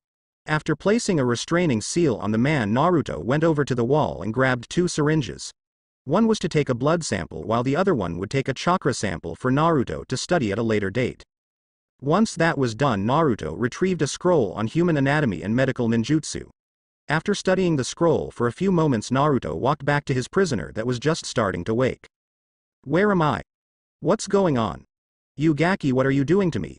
The bandit shot question after question at Naruto, but instead of answering, Naruto formed 3 hand seal before concentrating his chakra, which caused his hands to glow a bright green. You're a shinobi? I'm sorry for attacking you, but I needed the money for my family. The bandit lied. Naruto could tell the man was lying because his heart rate had increased in tempo and his eyes shifted for the briefest of moments. You are a terrible liar, Bandit-san, but no matter. I have a use for you, and don't worry, you won't feel any pain. Naruto stated with a cold indifference. With that said, Naruto laid his glowing hands over the bandit's torso before moving them to his head and stomach. He could feel the movement of the man's chakra through his vital organs and chakra network. Naruto set to work memorizing each path that the chakra would flow and how it would flow. He noted the intensity or the lack of intensity in the bandit's chakra and any other differences in the man's body. The bandit could only look on as the young shinobi worked on him, and true to his word, there was no pain, but he knew that shinobi were generally liars anyway, and he had no idea what the child would do with him once he was done. For the next few hours, Naruto worked in silence. He would let the man go, but he would have to erase his mind just in case the bandit ever recognized him again and tried to turn him into the Hokage for experimentation. Once he was done, Naruto knocked the bandit out again, and then placing a glowing hand on the man's head again, watched a spiral seal that went in counterclockwise appear on the man's head. The mark quickly faded away, and Naruto set about releasing the man before he woke back up. He had what he needed from the man. He had only needed to see what the chakra network of an average Hyman was like, and then he would compare it to that of a shinobi. Once the man was released from the dealing restraints, Naruto summoned a medium-sized brown snake to take the man away. Once the snake slithered away with the man safely tucked away in its stomach dimension, Naruto set about copying his data to be sent to a few of his other hiding places. He had learned to never keep all of his eggs, so to speak, in one basket. Once all of his research was done for the day, Naruto left his hideout to do some more training. Once he found a good clearing for his training, he summoned 5 Kage Bushin to train with. 2 clones took a Badojutsu stance for the hidden Mitsurugi Ryu, while one of the others took the stance of his newly formulated taijutsu style that had no name, and the other 2 clones flipped back away to act as support for the other 3. With little warning, the 2 clones using Kenjutsu blurred forward and started to attack him using their extreme speed and Badojutsu strikes to off-balance him and keep him on the defensive. One of his clones thrust its sword forward in an attempt to skewer him, while the other clone jumped in the air and screamed, "Hidden Mitsurugi Ryu! Ryutsusen!" Coming down, the clone aimed a double-hand sword strike for the original's body. Naruto simply weaved around the first clone and subvocalized, "Hidden Mitsurugi Ryu! Ryukansen," which allowed him to sidestep his clone's thrust, and then swinging with Badojutsu, adding centrifugal force to his swing and cut at the clone's back, making it disappear in a puff of smoke. The second clone descended on Naruto, and before he could counter its attack, a blade of wind nearly cut off his arm. Quickly backing away with the use of the Shunshin no Jutsu, he saw the other 3 clones still standing to the back, although his taijutsu clone melted away into the wind before reappearing beside him and striking out with a palm strike at his torso. In an impressive feat of flexibility, Naruto was able to bend completely backwards to avoid the hit, and then he responded with a foot to the clone's face.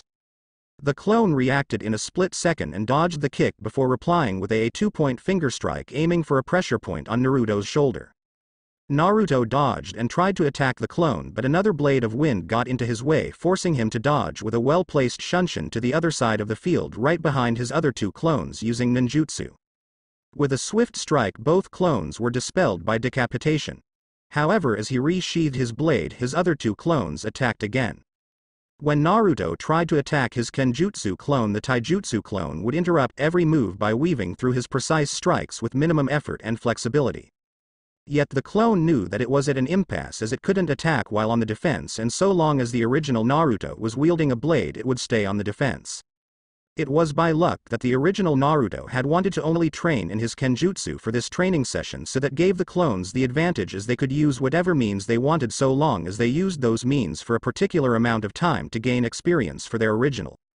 In his distraction, the clone didn't see Naruto dispatch the Kenjutsu clone with another Badojutsu strike. Within another moment, the final clone was destroyed, and each of their memories and experiences went back to the original. I now see some of the weaknesses to my taijutsu, with the lack of reach against an opponent with a katana, but what can I do to fix that? Naruto did not have too much time to wander, as his snake clone appeared before him with a distraught look on his face. "Boss, there is trouble," the clone yelled. "What is it? What could have you here instead of at the academy where you were supposed to be?"